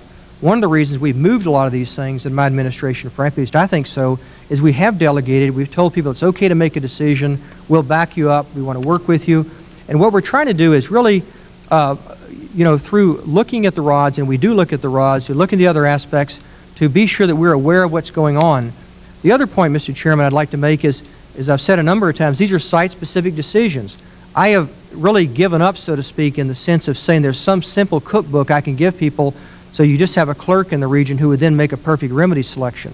These are tough, judgmental calls. And so that's the reason I object to these kind of one-liners about remedies, because what has usually happened is someone has struggled with that for 2 or 3 years up to the regional administrator level, and they're very tough calls. And I wish there was some simple answer I could give them. The one-liner about a remedy is probably tough to defend, and all of us get called to undo it. But I mean, how do you deal with the criticism that Ms. Greer offered about lead-contaminated soil range of contaminants, the cleanups from 14 parts per million up through 100 parts per million? I'm going to have Mr. Kovalek respond to that. You don't want to try that? Well, I'll make a run at it generically. I can't. He can give you more specificity, but I think the short answer is that, again, you've got to look at the legally applicable or relevant and appropriate standards at that site. That's what Congress told us to do. And I'm doing a number of docks and rods right now, for example. I'm doing Love Canal, Thames Beach, and a place called Vertac. We will be using somewhat different action levels at all 3 of those, because the exposure pattern and a lot of other factors are different. At Love Canal, I was worried about bioaccumulation in fish in the creek. That was what was driving it. At Thames Beach, I'm worried. I'm in a floodplain. The state has said no one's going to live there. It's a different level. By the way, I've chosen incineration at both those. You might be interested to know. Vertac is a very different sort of thing. It's going to be hundreds of acres of very, very lightly contaminated with dioxin.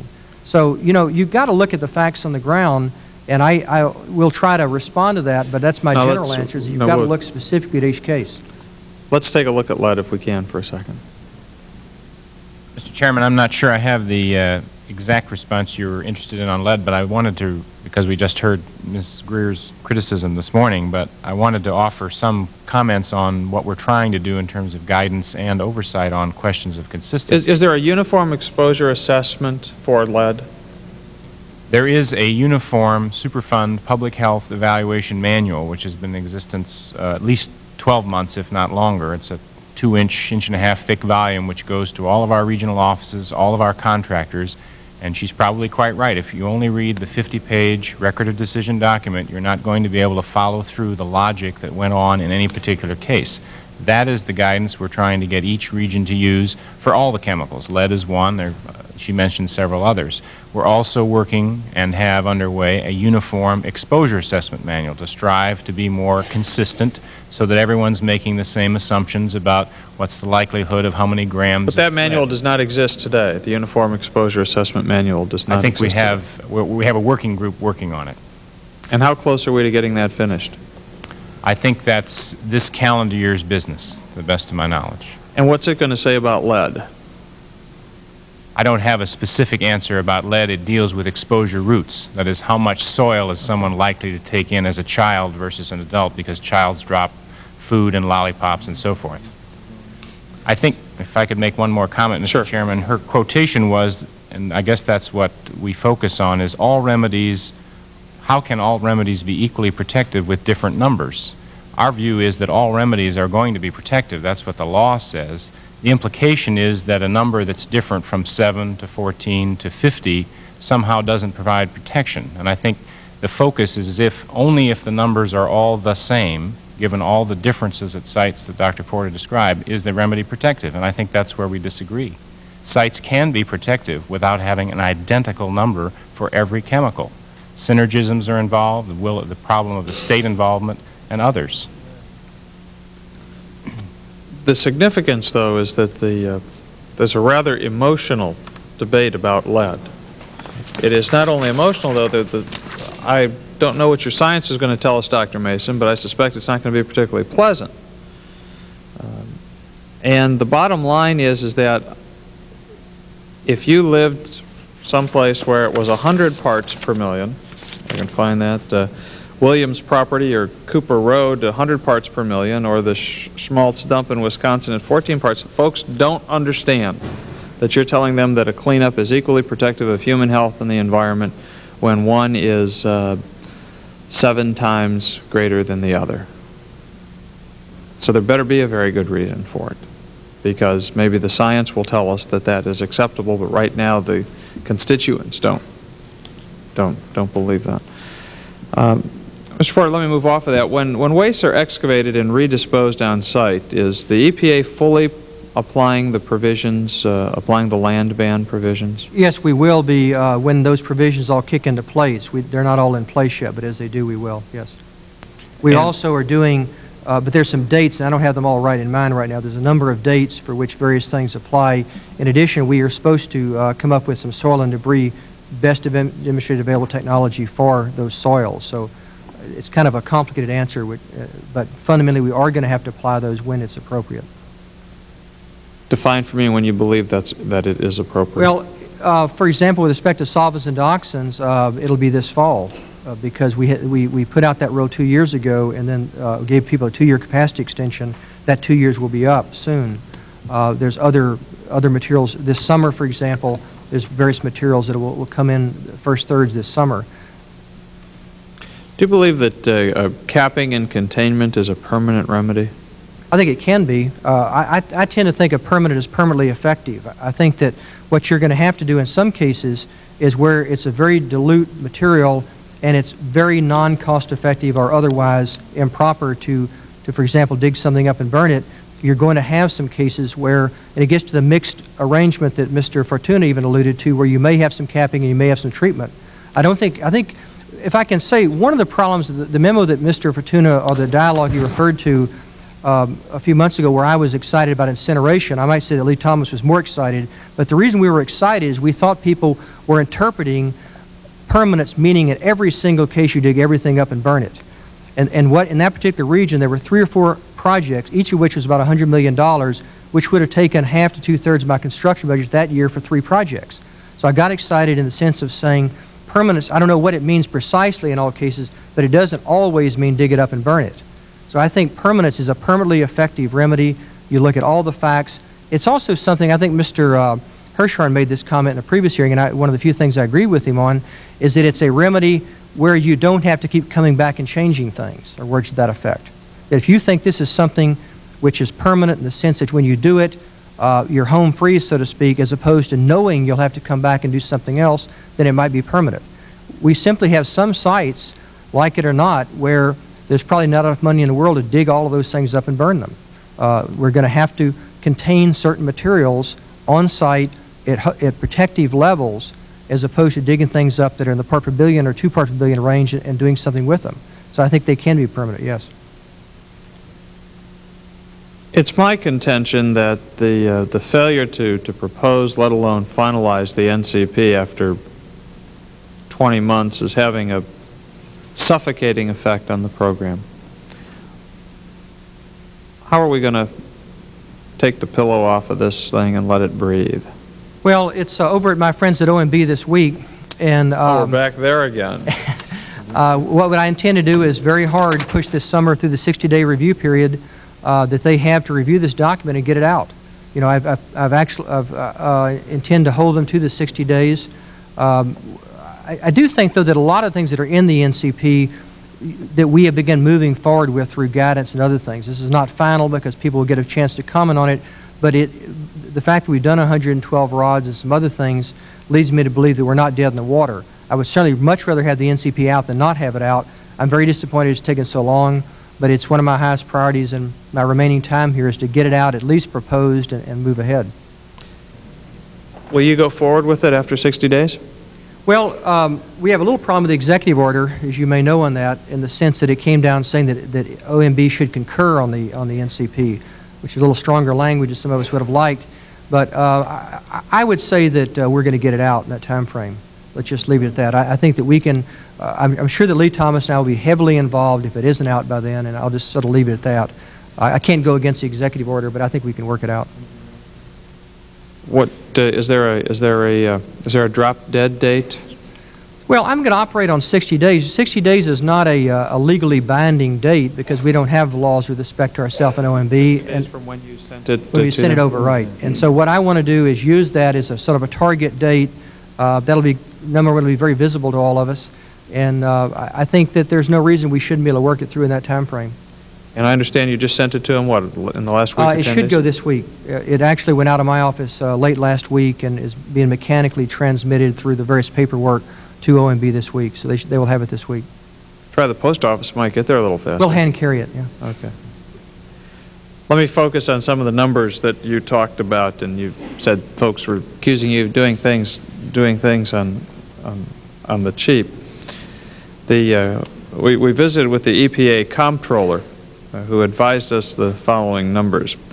In the first 2 years since SARA, the EPA will have spent $200 million less than was budgeted for cleanup. For remedial actions in fiscal year 87, the EPA budgeted $258 million, but only spent $160. In fiscal year 88, the estimated remedial action expenditures are estimated at $484.8 million against a budget of $594.5. However, your fiscal year 88 expenditures through the second quarter are only $80 million. It's rather surprising numbers. How do you account for the agency's so far failure to spend the budgeted money for remedial actions? Well, Mr. Chairman, I think that there's a couple of things. One is we have found, and we're going to have, it looks like this year we're going to be very close to the numbers that we estimated, but what we've had trouble doing... 484? Yes. What we've had trouble doing, frankly, is toward the end of the year on some of these major construction projects, we've had some slippage in the sense of getting them to bid. For example, last year there was one major project that we thought would go out in that year and in fact didn't. It's a tough job to get some of these $50 and $100 million projects into the bid process, and if you miss by a short period of time, you've missed that time. We've spent a lot of that. We've spent some of that money though back on RFSs, which has been a source of some contention also. But we really are aiming hard at spending that money. But it's a matter of getting it through the system, getting the Corps of Engineers design finished, getting their bid documents out, and whatever. We have this large pipeline of work, and we're just having to push hard to get it through the pipeline. Well, again, once you take a look at what this money goes to, the actual putting the shovel in the ground or whatever it is that's appropriate to do, this is, as they say in the auto racing business, where the rubber meets the road. And you must understand the constraints, obviously, that we have here and the Appropriations Committee has when they beat up on us and bandy these numbers back and say, well, we're looking to save some money somewhere. Mm-hmm. We are not encouraging September 30th midnight contracts, as one of your brethren agencies has had a propensity of doing with great zeal on the other side of the river in a very funny shaped building. Try to keep this as generic as possible. But we also understand that if you did spend every dime you had and spent it efficiently and effectively, we still wouldn't clean everything up given some of the concerns we have about the level of PRP involvement. So these numbers, which is what I'm looking at here at the budget, is right now raises a very serious concern. And understand the constraints we have in another hearing room, one floor down in that way. It's going to make life tough for us with the Appropriations Committee if we can't. Let's talk about federal facilities. You didn't raise the issue, or you raised the issue, and I didn't. We invited in our letter to you to describe the level of the delay between the Department of Defense and EPA on the model interagency agreement. There had been a substantial failure for a period of 6 months. Over that, the pressure continues to build for dealing with this rather arcane problem of one agency dealing with the other. Can you tell us where you are today? Well, we, Mr. Chairman, as I indicated, have reached agreement with the Department of Defense last week in fact, I sent out Friday night the memo to the regions, or signed the memo to the regions. It probably went out in this morning's mail, basically saying this is the model language to use on DOD facilities. It's very similar to what we just recently got through with the DOE. We had a long, difficult struggle there, but I think it's fair to say that we won, if that's the right word, all the points that we really wanted in terms of enforceability, stipulated penalties, things that form of the agreement, and so forth. And so now we need to get on with the work. I'm disappointed it took so long, but we have a number of agreements that are allegedly at the point where all people need to do is put this legal boilerplate with it. They've negotiated most of the technical part of it, and now what we want to do is take them at their word and say, okay, let's put this boilerplate with it and go on. To what extent were the states involved in these negotiations and this the model states agreement? have not been involved directly. They've been involved indirectly in the sense we've had a lot of dialogue with them on sort of real agreements, at TCAP particularly, and Rocky Mountain Arsenal and other places. I spent 2 full days last week, or week before last, with the Colorado people, for example, in Rocky Mountain Arsenal. Spent a lot of time talking to the Washington State people with respect to Hanford. So I think we have a good view of where they're coming from.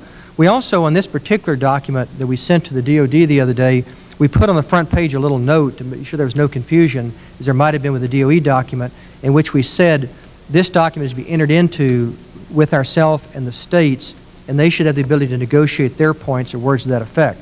We are not trying to bind them with our words. We're just saying between ourselves and DOD and DOE, these are the right words. I'm quite sure that Colorado and Washington and Ohio and other places will have their own view, and it will take some time to work through that. Well, it's critical to get the states on board here. I mean, it's a huge fight we had in the the level of involvement that the states have. Because if you don't, I mean, they're just going to drag you into court, and I mean, we're going to be all messed up as we have been in the past. The timetable for the expeditious cleanup of the RIFs for federal facilities. Can you talk to me a little bit about that? Where are we with the number? I'm sorry, Mr. Chairman? When are we going to see a published timetable and deadlines for DOD and DOE facilities? We didn't do that except in 1 or 2 places. Brunswick Naval Air Station, I know we did it, but we're planning on publishing those in these agreements. Now, the agreements took too long, but I think what we're going to do now is, to the extent we don't get agreements on individual sites, one of the tools I have, and I intend to use it now that we have fundamental agreement on these legal matters, is to just go ahead and publish a timetable in the newspaper. As you know, we have the ability to do that. We've kind of held off on that, thinking we could do this more collegially. That took a long time, but now that we have that, most of the deadlines for a number of these agreements have been negotiated. You know, it's just a matter of putting this other material with it. But if they don't come around, so to speak, then I'm going to go ahead and publish those, and we're also going to use some of the other tools. My concern, once again here, and part of my discussion with Dr. Mason, was the costs EPA incurs. How does this model language deal with reimbursement of EPA's costs here? It doesn't yet, Mr. Chairman, and that's one of the things that I sort of left on the table because we weren't getting anywhere on it in the sense of the agency reimbursing us for oversight costs. It's kind of a big thing to leave on the table. Well, left on the table temporarily. I deferred it, was I guess the term I used. But the reason I deferred it was not just because they found it onerous, but I mean, I think the way they put it is you do your job and I'll do my job, you get your budget and I'll get my budget, which, you know, was one way to look at it. But unfortunately, as I point out, that's not the way we deal with private companies. And the other problem I ran into, frankly, was kind of a mechanical problem in the sense of even if they reimbursed us, I was having difficulty trying to convert it into full-time equivalents, that is to people. So what Lee Thomas and I discussed this and decided to do was come at it from a couple of angles. One, work it in the budget process to try to get more FTEs, so to speak, in our budget for overviewing federal facilities. But secondly, I am going to go back to them now that we have some of the other things out of the way so this doesn't hang us up forever, and continue that dialogue with OMB in the middle of it, because they have to, and in fact my initial reaction from OMB is they would be willing to talk about that. They seem to even like the idea of us being reimbursed by the federal agency as opposed to everybody coming in for just lump sums of money. So we actually have that reimbursement, as you perhaps know, at TCAP and at Rocky Mountain Arsenal, and I certainly haven't given up on it. It was my understanding that the OMB had turned down giving you some additional work years for the federal facilities. Now, well, we had some difficulty on so-called unfunded FTE last year. We tried to do kind of like the Corps of Engineers does in that issue, but we didn't have much luck last year on that. But we're going to have to come at it from a number of angles because we do have a problem out there with respect to oversighting these major facilities. On the other hand, I need to point out to you that I have 1,100 FTE working in enforcement and Superfund and about 500 or 600 in RCRA. Some part of those are supposed to spend part of their time on federal facilities. So it isn't like nobody out there should think about federal facilities. There's about 1,500 people that should at least spend part of their time on federal facilities. Once again, this committee's concern will be to what extent the work you are doing in this matter would become a drain on the agency's resources, given the breadth and depth of the problem that we know exists out there, performance aside now, given the level, and again, if this was a hearing of the Armed Services Committee, you would be told substantially different, or the DOE, I suppose, but I guess it's fair to say in this set of circumstances, we're from the Committee on Energy and Commerce, and we'd like to help you on this matter. Well, I can use your help, and I might refer you to Congressman Ray, who made that precise argument on his Appropriations Committee that he wasn't very excited about. He wanted them to use, as he put it, how did he put it? He wants them to use their money for cleanup, not for bureaucracy. Yep. So that's his view. Let's talk about technical assistance grants. I knew you'd bring that up. I mean, I can't tell you how frustrated I am about this. You know, there's boogeymen out there, and folks need to be able to separate the wheat from the chaff on terms of what's going on in their backyards. And the demands that folks coming into a community say, you know, you ought to insist on this level of cleanup, and don't you know they're not really doing that. And I think to some small degree it's gonna hamper the kinds of petitions that Dr. Mason's organization is going to get, because they don't know always what everything they're hearing is good or bad. How did you get to the 35% matching requirement from the statute's 20%? Very difficultly. The law says, you know, that we can demand a match of at least 20%. So we began at kind of, let's just call it 20% for openers. OMB began at something like 40 or 50%. And their point was, and I won't try to speak totally for them, but their point was that we want people to buy into this process. This is not just a freebie and so forth. We had a lot of dialogue back and forth with them and settled on the number of 35%. But bearing in mind two things, Congressman, and one good thing you can say about that, I guess, is it allows us to give more money to more communities. The more match we get, it also can be a match in kind. It doesn't have to be cash. And finally, we can waive it entirely in cases of hardship. So I frankly, and I'll be honest with you, I'm under oath, so I'll try to be honest anyway, I would have liked a lower number. I would have liked something like 25% or some such number. Lee Thomas got involved, the OMB folks got involved, and we settled on 35%. This is an interim final rule. People can still comment on what should be in the final rule. But I don't think that it necessarily is the end of the world if people had to come up, because what we're talking about here is they've got to come up with another 5 or 10% than what would have been operative in any event. And it can be in kind and so forth. So I don't think, to me, that's not the big problem. The big problem, again, being honest with you, is what Mr. Early brought up, and I don't know a way around it exactly, is it's complicated to get a federal grant.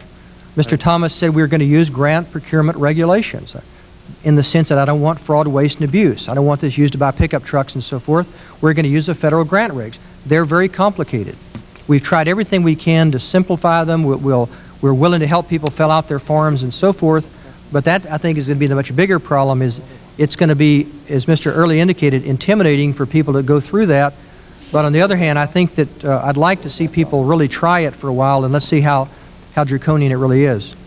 Well, they're supposed to get their pickup trucks and fire trucks through the reimbursement to local government, which was my other amendment in the bill, so hopefully they wouldn't be using the technical grants. I am not I think there's obviously a big difference between 20 and 35. And we wanted to keep it at 20 because we don't want folks thinking that this is a free lunch.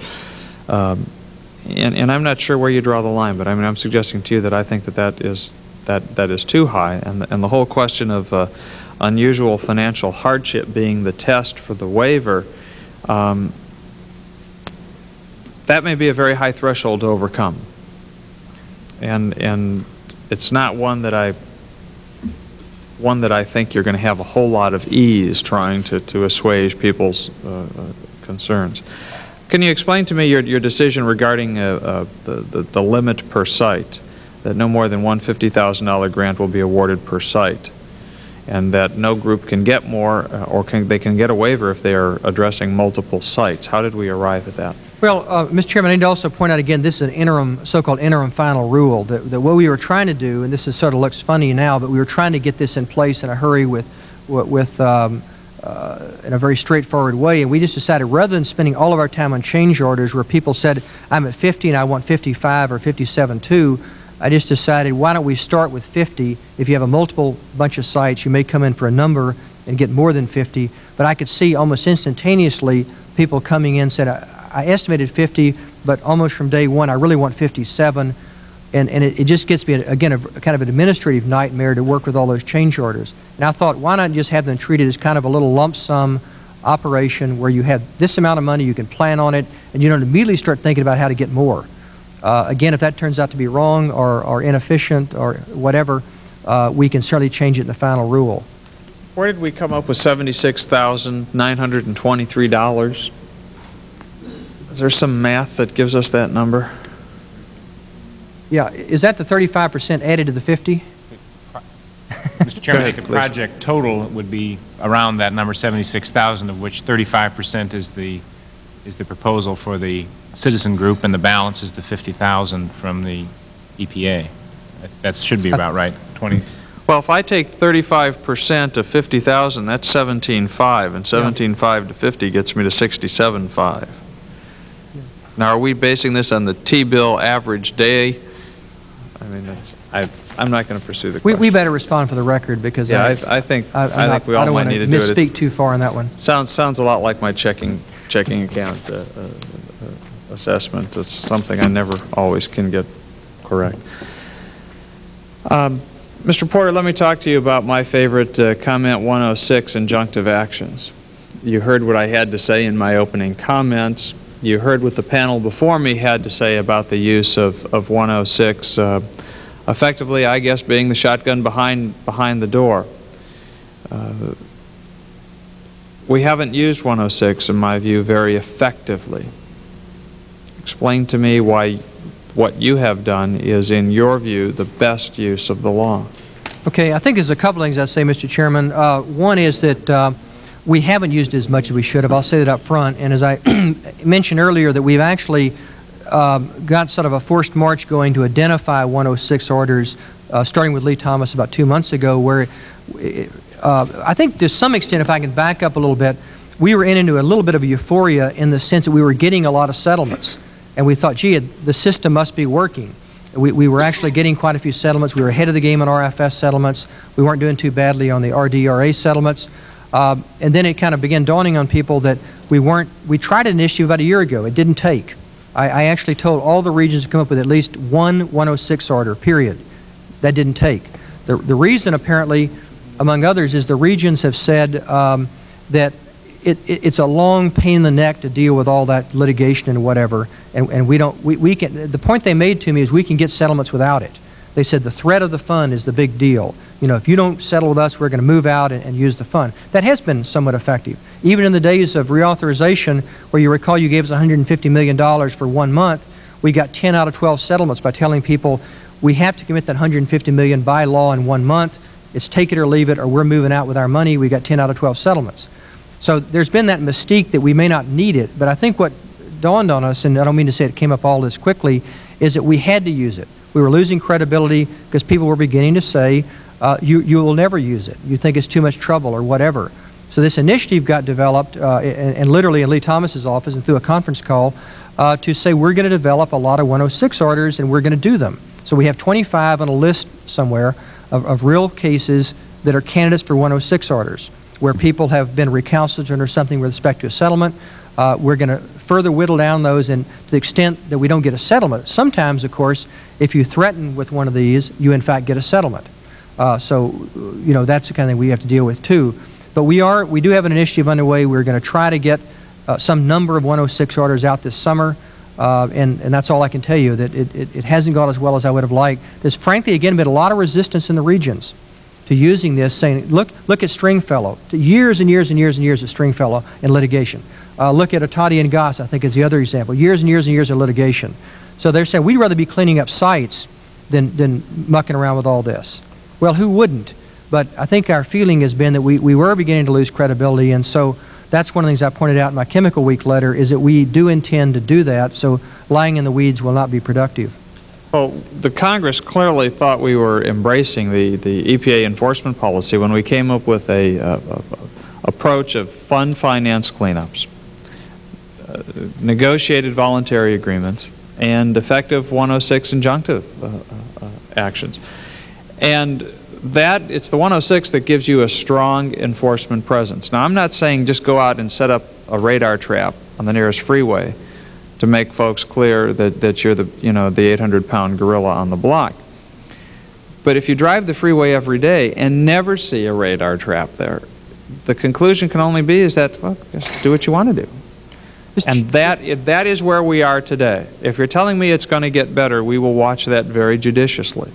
That's, Mr. Adams' responsibility, I suppose, directly. But understand that, if folks clearly do not believe that they are going to be held, that they're going to be culpable for delay, then you're going to back into everything. And that's not what we need for effective enforcement here.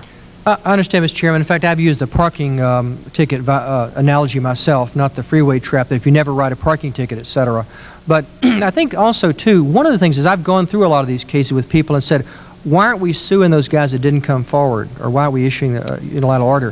What you frequently find is you don't have good evidence against the guys that didn't come forward. The guys that did come forward knew they were culpable, we had good evidence, and there is a bit of a free market out there, even in the legal business, where people come forward who know we've got them, so to speak, and those that don't come forward have reason to believe we may not have good data or good enforceability. But notwithstanding all of that, I will support, I really think you should watch us, because I don't want you to get away from me this time. Well, again, the problem is, we go back to our early budget discussions, is that your own budget documents reference what use of 106 injunctive actions. And if a budget request is based upon, in fiscal year 88 to budget 26, current estimate 31, the 12 for 87, actual budget request is 0, I mean, our budget numbers they're not going to work anymore. Folks are going to go back and they're going to pull the record and they're going to say, you've been saying you're going to do this, but you're not. That's what we have to deal with downstairs. And I understand. They're watching us as closely as they're watching you, because folks like me have to run around and say, geez, let's give them a break. Mr. Adams, let me ask you a couple of questions, if I may. According to several industry attorneys who represent PRPs, corporate officials, and as referenced in Mr. Grumbly's testimony, EPA deserves high marks for improving and expediting the communication of site data and other information to PRPs so they can begin coalescing and allocating responsibility among themselves. That's commendable and it should be supported. But Mr. Grumbly asserts that, quote, cost recovery actions and suits against recalcitrant non-settlers at sites have been minimal. Further, he stated, quote, in the absence of serious cost recovery actions or actions against recalcitrants, private industry and their counsel nearly have a financial obligation not to come forward, close quotes. Many other representing PRPs agree. Do you agree or disagree with that? I'll give you a mixed response. Number one, I think we can do a lot more. In the actual testimony that when prepared, since the inception of the program, EPA has referred cost recovery cases with claims in excess of $200 million. At present, we've got a number of referrals of justice, 38 cases worth over $11 million. So it's not the bleak picture that some would have believed. I know that there are a number of other cases in the works and that there's a great deal of encouragement for further cost recovery cases. SARA enacted 3 other authorities, tools, I guess you could go, to facilitate the settlement process: non-binding allocations of responsibility, mixed funding, and de minimis. N-bars were very important to a very tall senator friend of ours, Senator Simpson. Pushed them very hard in the conference. The agency was involved very clearly in negotiating the terms of that language, having been in the room when that happened. What has been the agency's experience in using N-bars to facilitate settlements? Not a good story. Why don't you tell it to us? I would like to refer to Steve Leifer to go into the actual details, but our record is not good there. Steve, can we hear from you? I'll try to shout. The agency put out a guidance on implementing the non-binding allocation of responsibility section. It did say that the agency was not going to use N-bars as a matter of course. The rationale was twofold, I guess. The primary rationale is that the agency's found that to allocate responsibility, it has to rely primarily on volumetric considerations, since distinguishing based on toxicity is a rather difficult matter. And our current policy calls for us to release volumetric data as a matter of course anyway. In fact, the SARA amendments made that very specific, that all volume and ranking data had to be released. So in a sense, we can't go too much beyond the volume to foster allocations anyway, and therefore it's probably not that useful. The guidance also went on to say that N-bars would be used, would be more actively considered where PRPs requested them. And I don't think we've seen a lot of requests come through, primarily because I think they have the data, and also because the PRPs would be liable for costs that were incurred in doing the N-bars. So we have done 1 or 2. We've done one up in Region 1, and there are more coming where it makes sense. For example, where there are perhaps a lot of trouble coalescing among the PRPs, or there's a federal facility involved.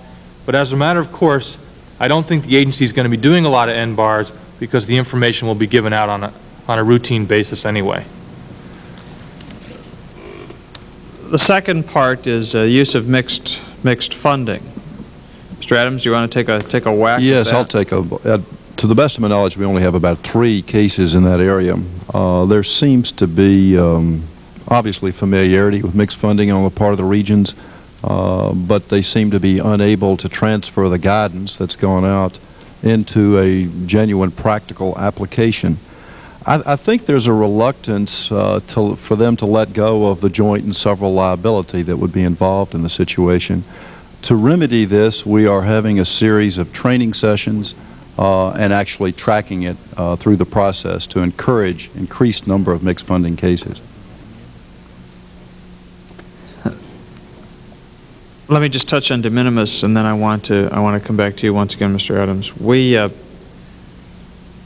Well, either one of you, I suppose. Mr. Dingell, Mr. Lent, and I wrote a letter to the administrator in February about our concerns about the lack of progress in de minimis settlements and the need for the agency to play a more proactive role, I guess is the word I would ask. We then asked the GAO to do an analysis of a couple sites. Of no surprise to you, those sites were in Michigan and Ohio.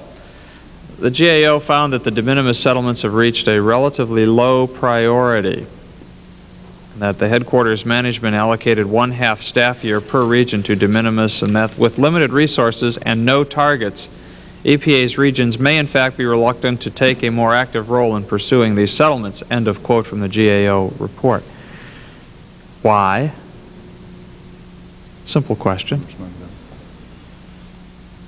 I guess the agency is actively encouraging de minimis settlements. We took the first couple of steps to do that by issuing guidance on implementing the de minimis provisions and on model provisions for de minimis agreements. I think the agency is not entirely satisfied with the pace of de minimis cleanups to date and is further working on a strategy for encouraging de minimis activities and integrating de minimis settlements into the cleanup and settlement process as a whole. So I think there's a lot of activity going on in the de minimis area. There have been a limited number to date, but there's a lot more in the pipeline.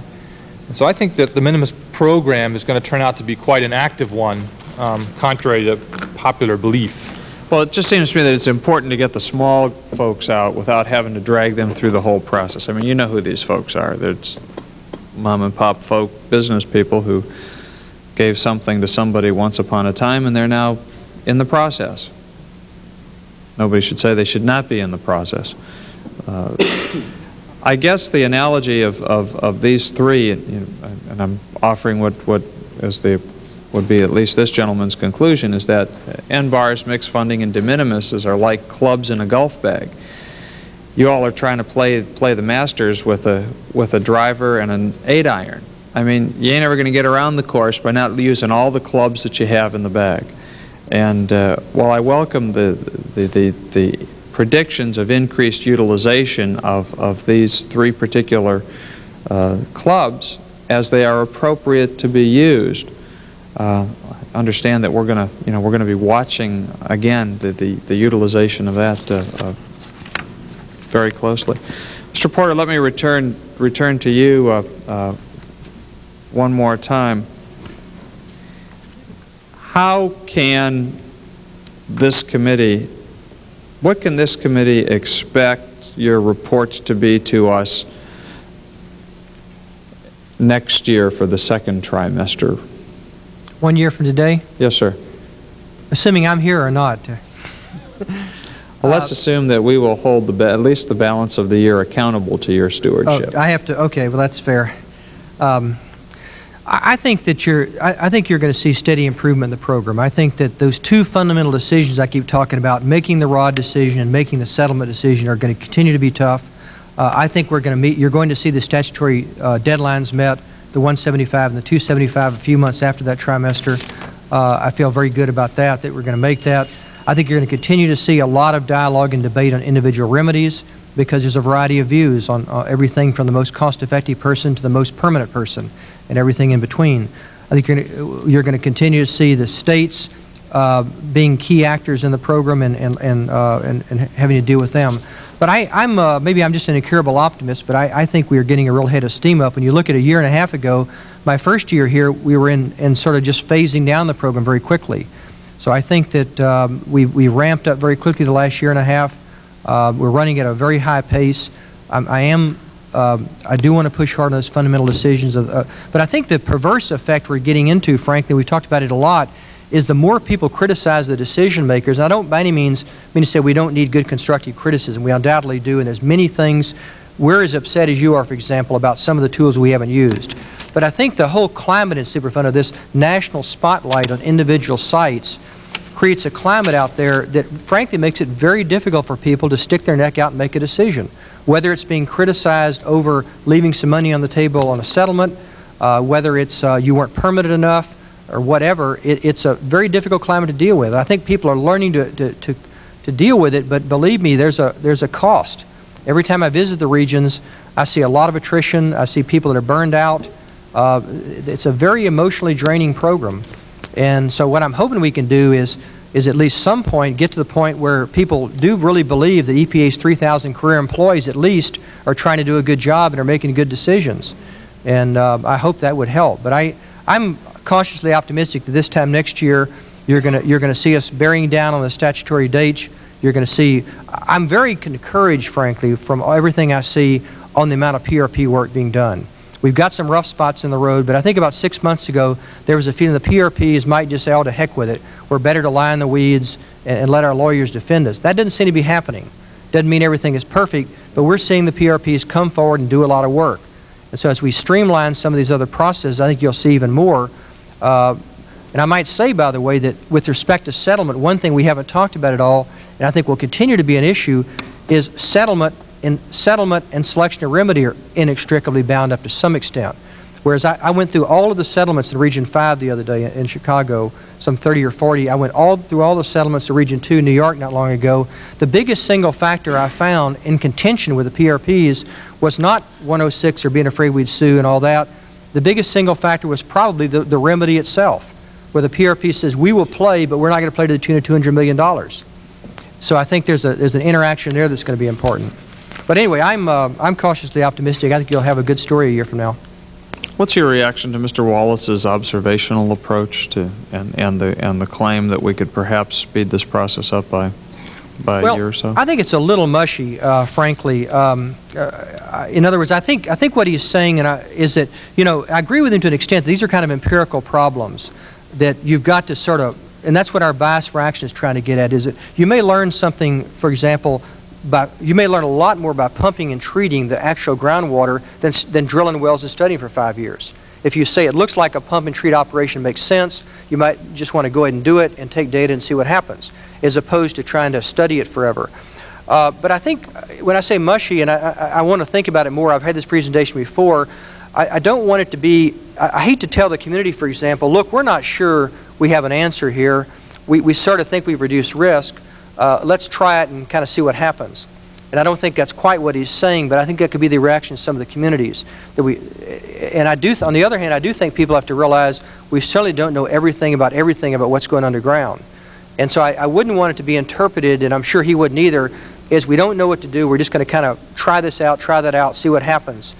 But I think it has some promise, and I think that's what Lee Thomas and I are calling, in another vein, kind of bias for action. If you see something that'll help, and you haven't left the site, and you have every commitment to stay at the site, just go ahead and do it. But I'm not sure how that's going to play out in real life, because I'm a little concerned about the perception of what he talked about. One of the complaints in the environmental industry report that was released is that 10 of the worst cases probably ought to be reopened, 10 of the worst record of decisions. Have you had a chance to review what they have commented on about those? The report that Mr. Fortuna talked about? Yes, sir. No, I haven't. Could we ask you to review those particular 10? I don't want you to reinvent the wheel there, but if you could report back to the committee within the next 30, 45 days, that would be. I was going to, whether you asked me or not. Well, we do appreciate that. Mr. Porter, we want you to pass this course. We think it's a good syllabus that was created, but there's no room to grade on the curve. The price of failure is too high. I guess if I was to say over the next 2 trimesters that if we need to help you by getting you a tutor, we will do that. I think the student is willing to learn. But perhaps some of the study habits need to be improved. I am concerned I suppose as the parent representing the taxpayers here, that we spend our money efficiently and effectively. So I guess whether we need to have a few more parent-teachers conferences or a few notes home from the teacher, understand this committee's willingness and interests, consistent with the 86 reauthorization, to make the program work efficiently and effectively. Dr. Mason, this committee also holds all of your agency's work in very high regard. You mentioned you've received a lot of requests for publications. I can't think of something that you've printed lately that hasn't been in tremendous demand. But I want to also give the thanks of the committee to you, Mr. Porter. And there being no further business to come before the subcommittee, we stand adjourned.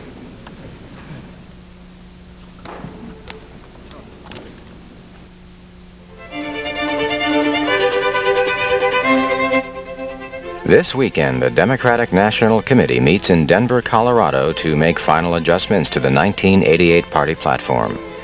C-SPAN cameras will bring you live coverage of the platform drafting process this Friday, Saturday, and Sunday. That's the Democratic National Committee live from Denver here on C-SPAN, your campaign headquarters.